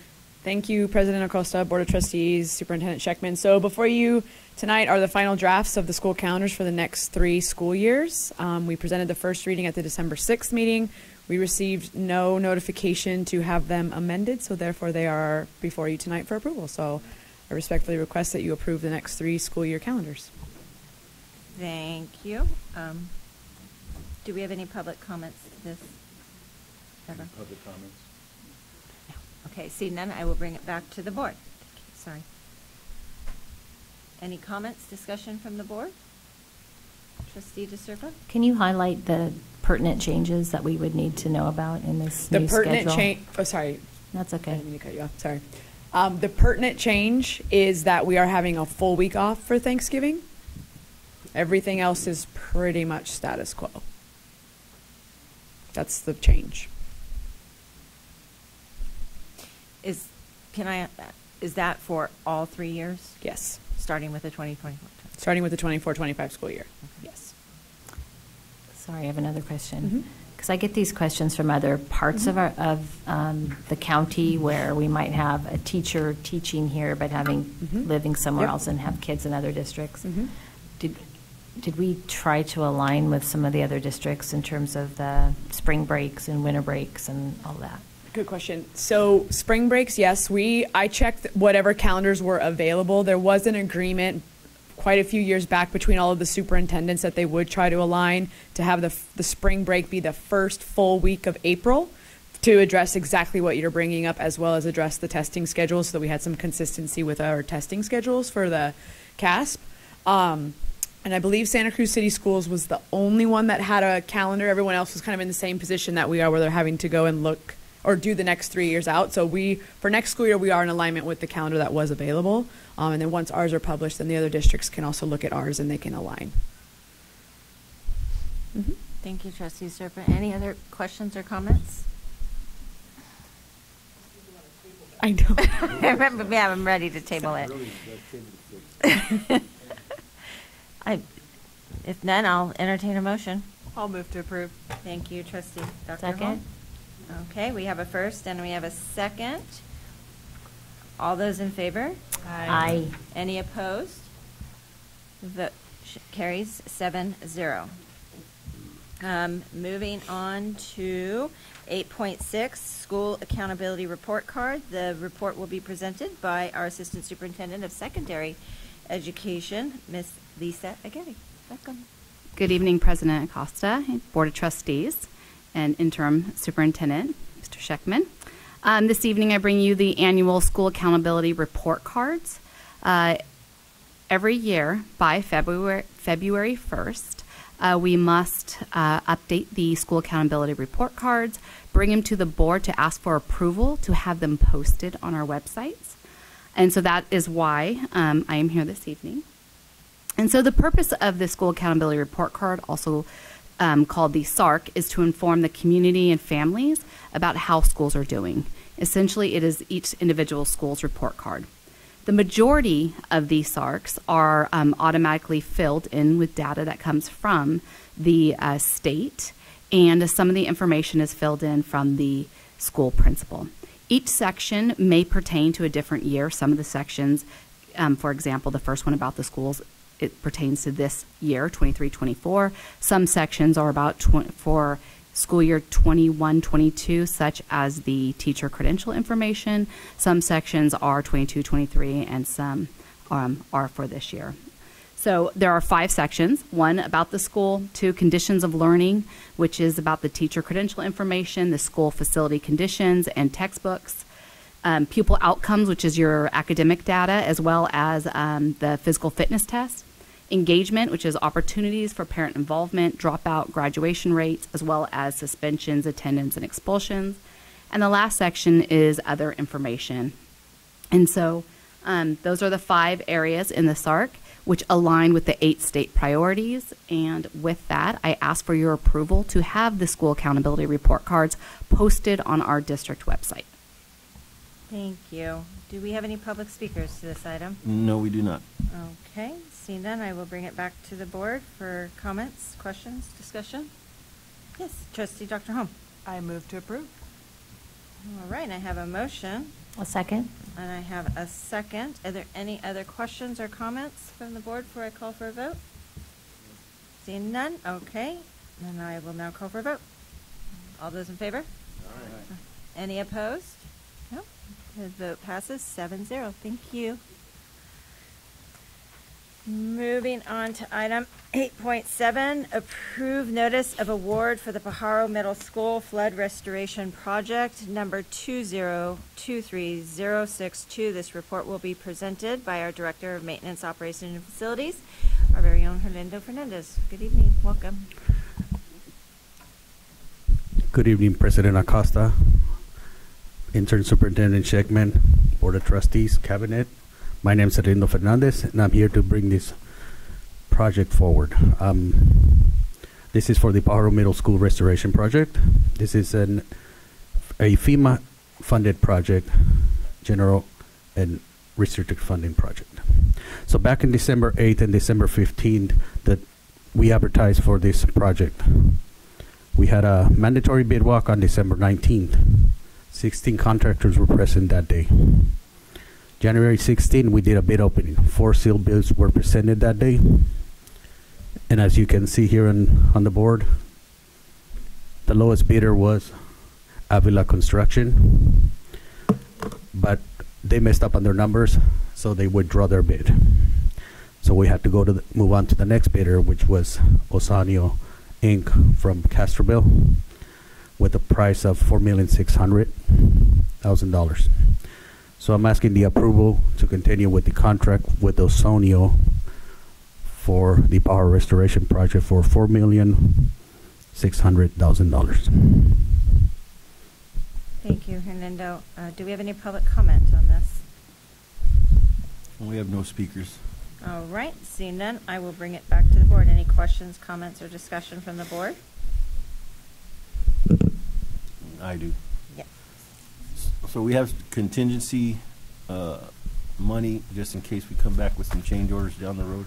10%. 10%? Yeah. And then the tentative start date? Tentative start date, as soon as we get this approved by the board, we're going to hold a pre-con meeting on site so we could kick off and get the contractors going, because we need to finish and open up that site. That's our goal.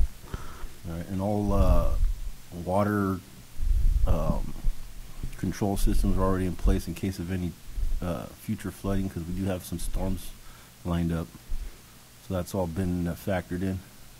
Correct. Everything, the drains have been cleaned on the site, and we did what we can there. So, I mean, other than raising those foundations up and put them on stilts or something like that, I don't think we have the money and capable of doing that. We've done all we can there. Yeah, and the county's already cleaned out all the gutters, right? And Yeah. the DIs in the area. Correct. They've been cleaning down in Salinas Road and down in, Pajaro area, so they've been working at it. All right. Well, God bless and good luck, and hopefully we don't have any problems. Yeah.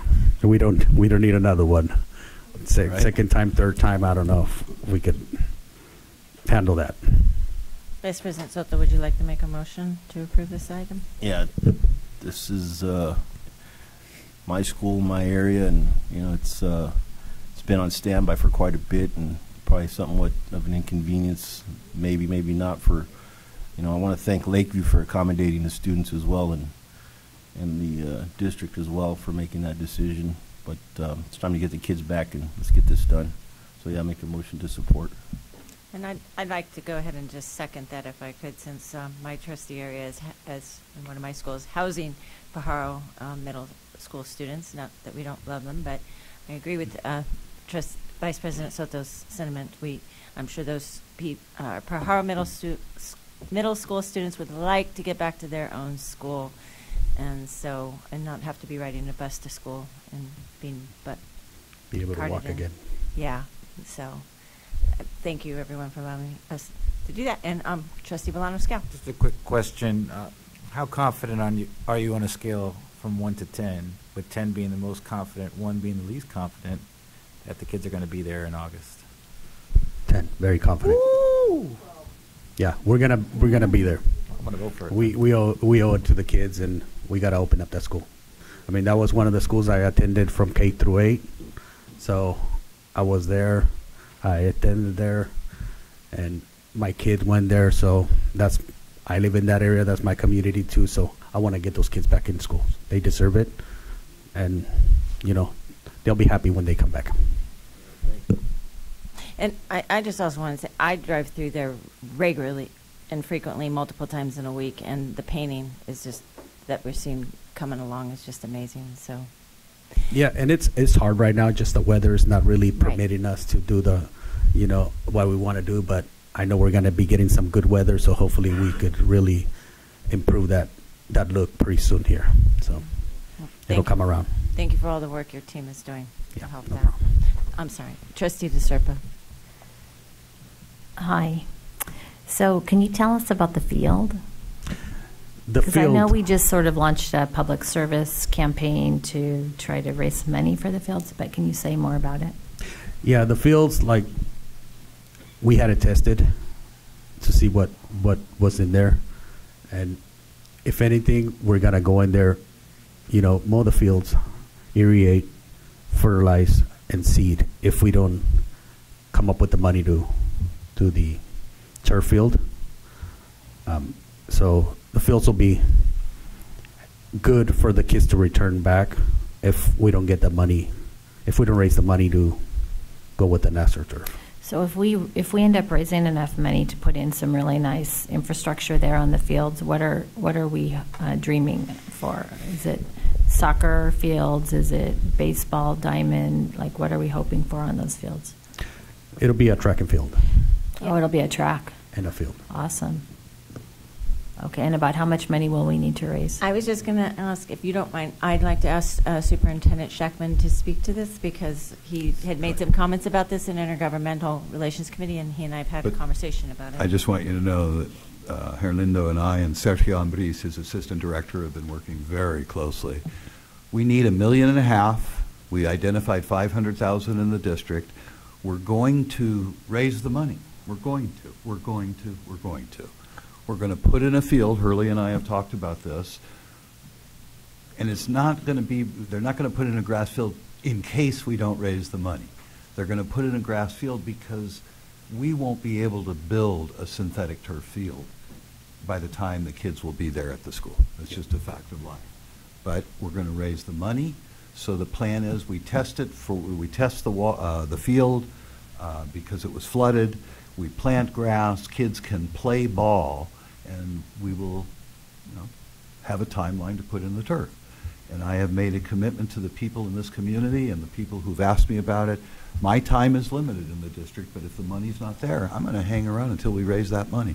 Pajaro Middle School kids and their families, they were flooded twice in the last 30 years, and what a delight to put a synthetic turf field as the center of the community of Pajaro, just like the field we have at EA Hall. So that's the plan, and we're going to do it. That's great. So I've asked the Aptos Sports Foundation to help, and they're looking for money, and the Wharf to Wharf should help. So I haven't reached out to them, but we should. They've reached out to me, and they're working on it. That's great. Awesome. Thank you. Thank you. Mike. I just want to let you know that the architects who've done a lot of work for us also donated the design phase for the field. So they're doing that for free. Fantastic. Really great. We're going to we have a lot of support already. People want to do this. That's great. I'll just reiterate what I've said before. Mr. Scheckman and I spoke at the Monterey County Board of Supervisors. They were slated to give us $2 million for this project and ended up giving us $0. Yeah. So I've called Glenn Church, who's the supervisor for that area. He should be ashamed of himself. I encourage all these board members to continue to call him to let him know how we feel about this, because their own staff recommended a $2 million donation, not a donation, but a $2 million, what would you call it, allocation to our district, and unfortunately, that did not happen. Perfect. Thank you, Trustee Disturber. Trustee Dodge Jr.? I just wanted to follow up with Trustee. Was there a reason why? Do we know why? What I heard him say is that, well, the Pajaro Valley has a huge budget, and we didn't need the money. If I could try and address it, I'll defend them a little. $20 million was provided by the state of California in an emergency fund for Pajaro. That's a drop in the bucket. For the infrastructure that's needed for that community, $20 million was spent overnight. The people in that community had the perception that the district would find the money elsewhere. And so they worked on the supervisors to convince them that the money should go directly to people in the community. And that is what is happening. And I don't know an area that has greater need. So we get up the next day and we say, all right, that's understandable, but we still need to build that field. And we will. You know, politics plays a role, but when the press asked me, are you disappointed, Mr. Schechtman? And I responded, of course I am, but $20 million is a drop in the bucket. It's okay. We'll make it happen. And you're all going to help. Right, Angelica?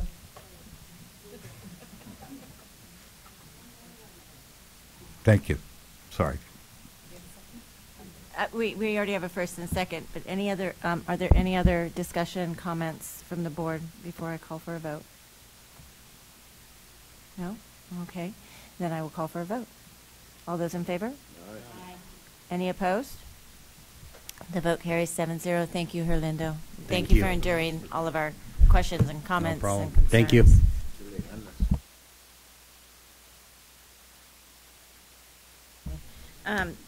So now we will move to our last report and discussion item, 9.1, our annual McKinney-Vento report. This report will be presented by our Coordinator of Student Service, Ben Slider. Welcome, Ben. Good evening, Board President Acosta, Board Trustees, Superintendent Schechtman, and the PVUSD community. I'll be presenting the annual McKinney-Vento report by focusing on 3 data areas: grades, attendance, and discipline. So if we take a look at this slide, just for reference, grade point average 4 through 1, A through F. What I want to highlight in this particular slide is a couple things. But first, Q2 means quarter 2. Q4 means quarter 4. Q2 is like semester 1 or quarter 2. Q4 is semester 2 or quarter 4. And Q1 is quarter 1. It's just to give you a little bit of reference. But if we take a look at 22-23 quarter 2, McKinney-Vento students in grades 6 through 8, they had an average grade point average of 2.77. And if we take a look at this year at quarter 1, we didn't have quarter 2 grades just yet because they're not fully inputted and due by the time I created this presentation. That grade level was shows a 2.82, which shows growth between quarter 2 of last year and quarter 2 of this year.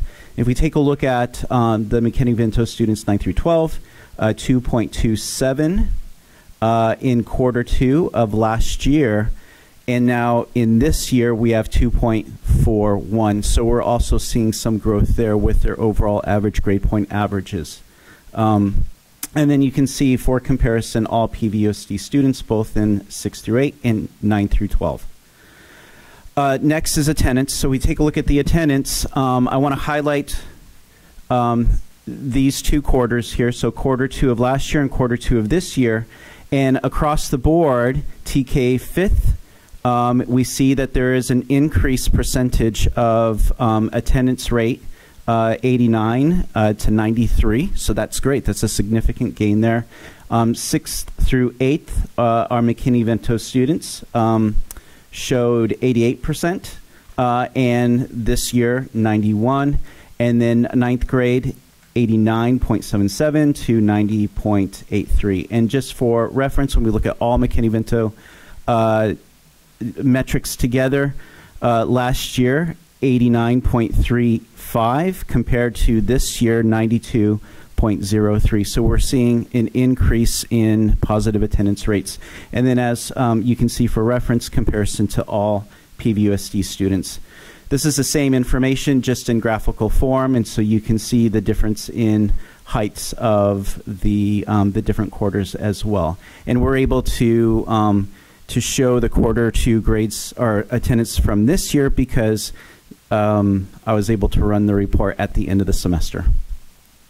And then finally, I wanted to share where we are with suspensions and expulsions, comparing between the 3 academic years as well. So 21-22, if we take a look at the table down below, when we're looking at McKinney-Vento students, each of these percentages or numbers are about a student receiving at least 1 suspension. So they're not total number of suspensions, but the number of students that have received at least 1 suspension. So 21-22 academic year, there were 71 McKinney-Vento students that received at least 1 suspension, or 4.41% of all the McKinney-Vento students received a suspension.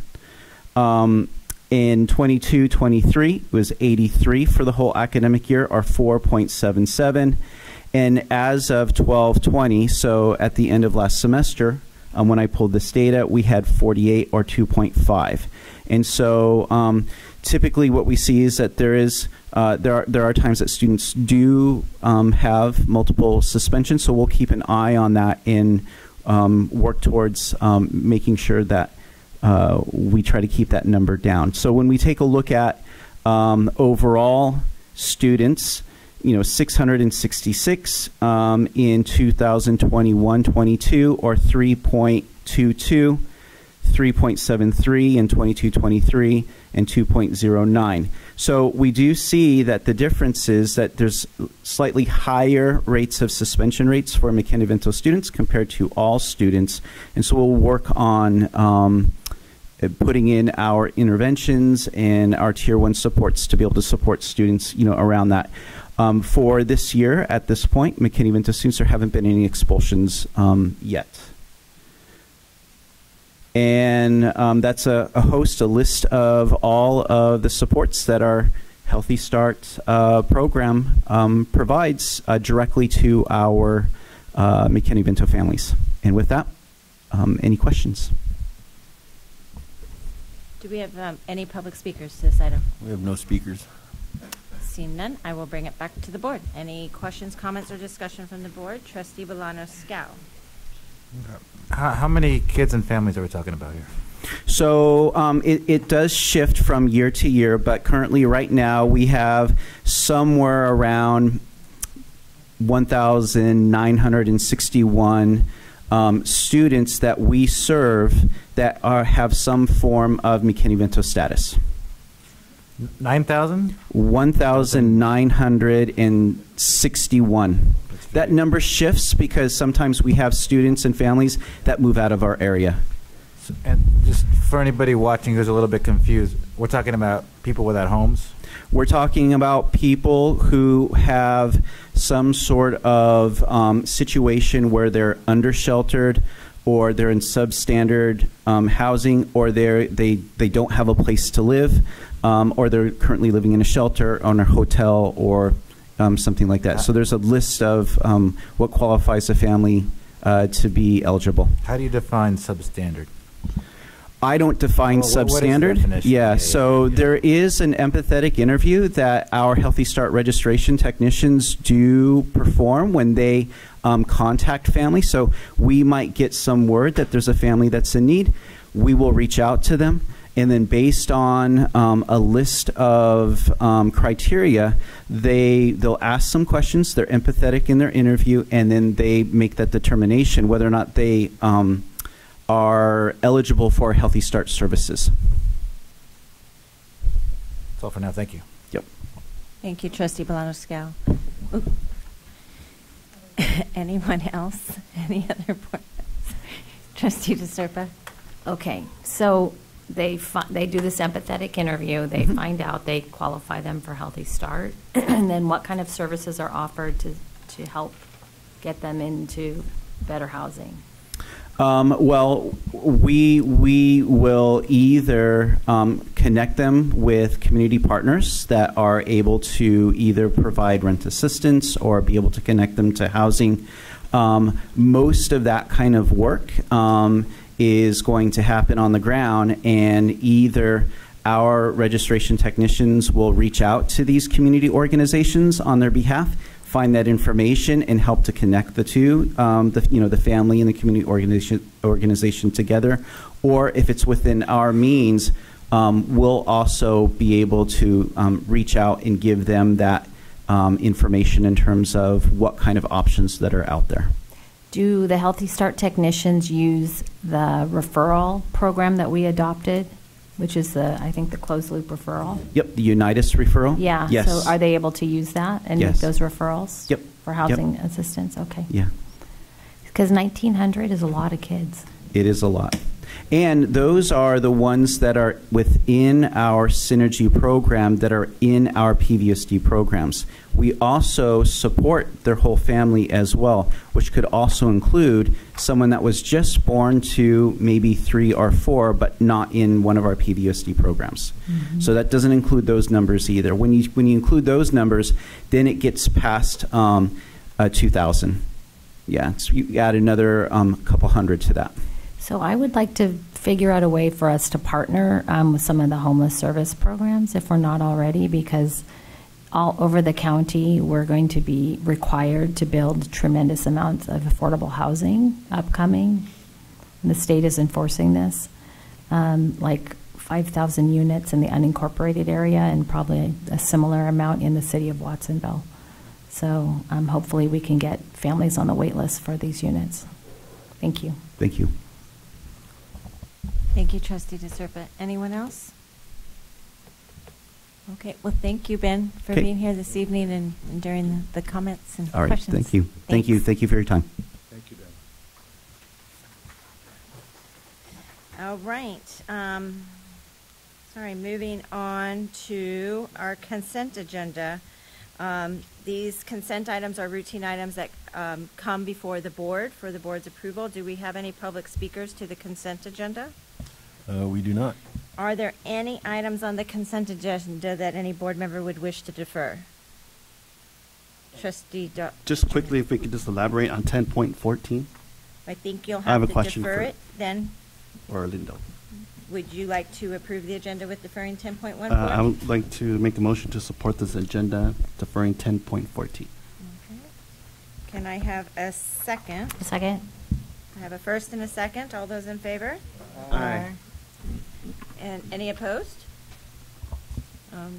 The motion carries 7-0 with 10.14 deferred.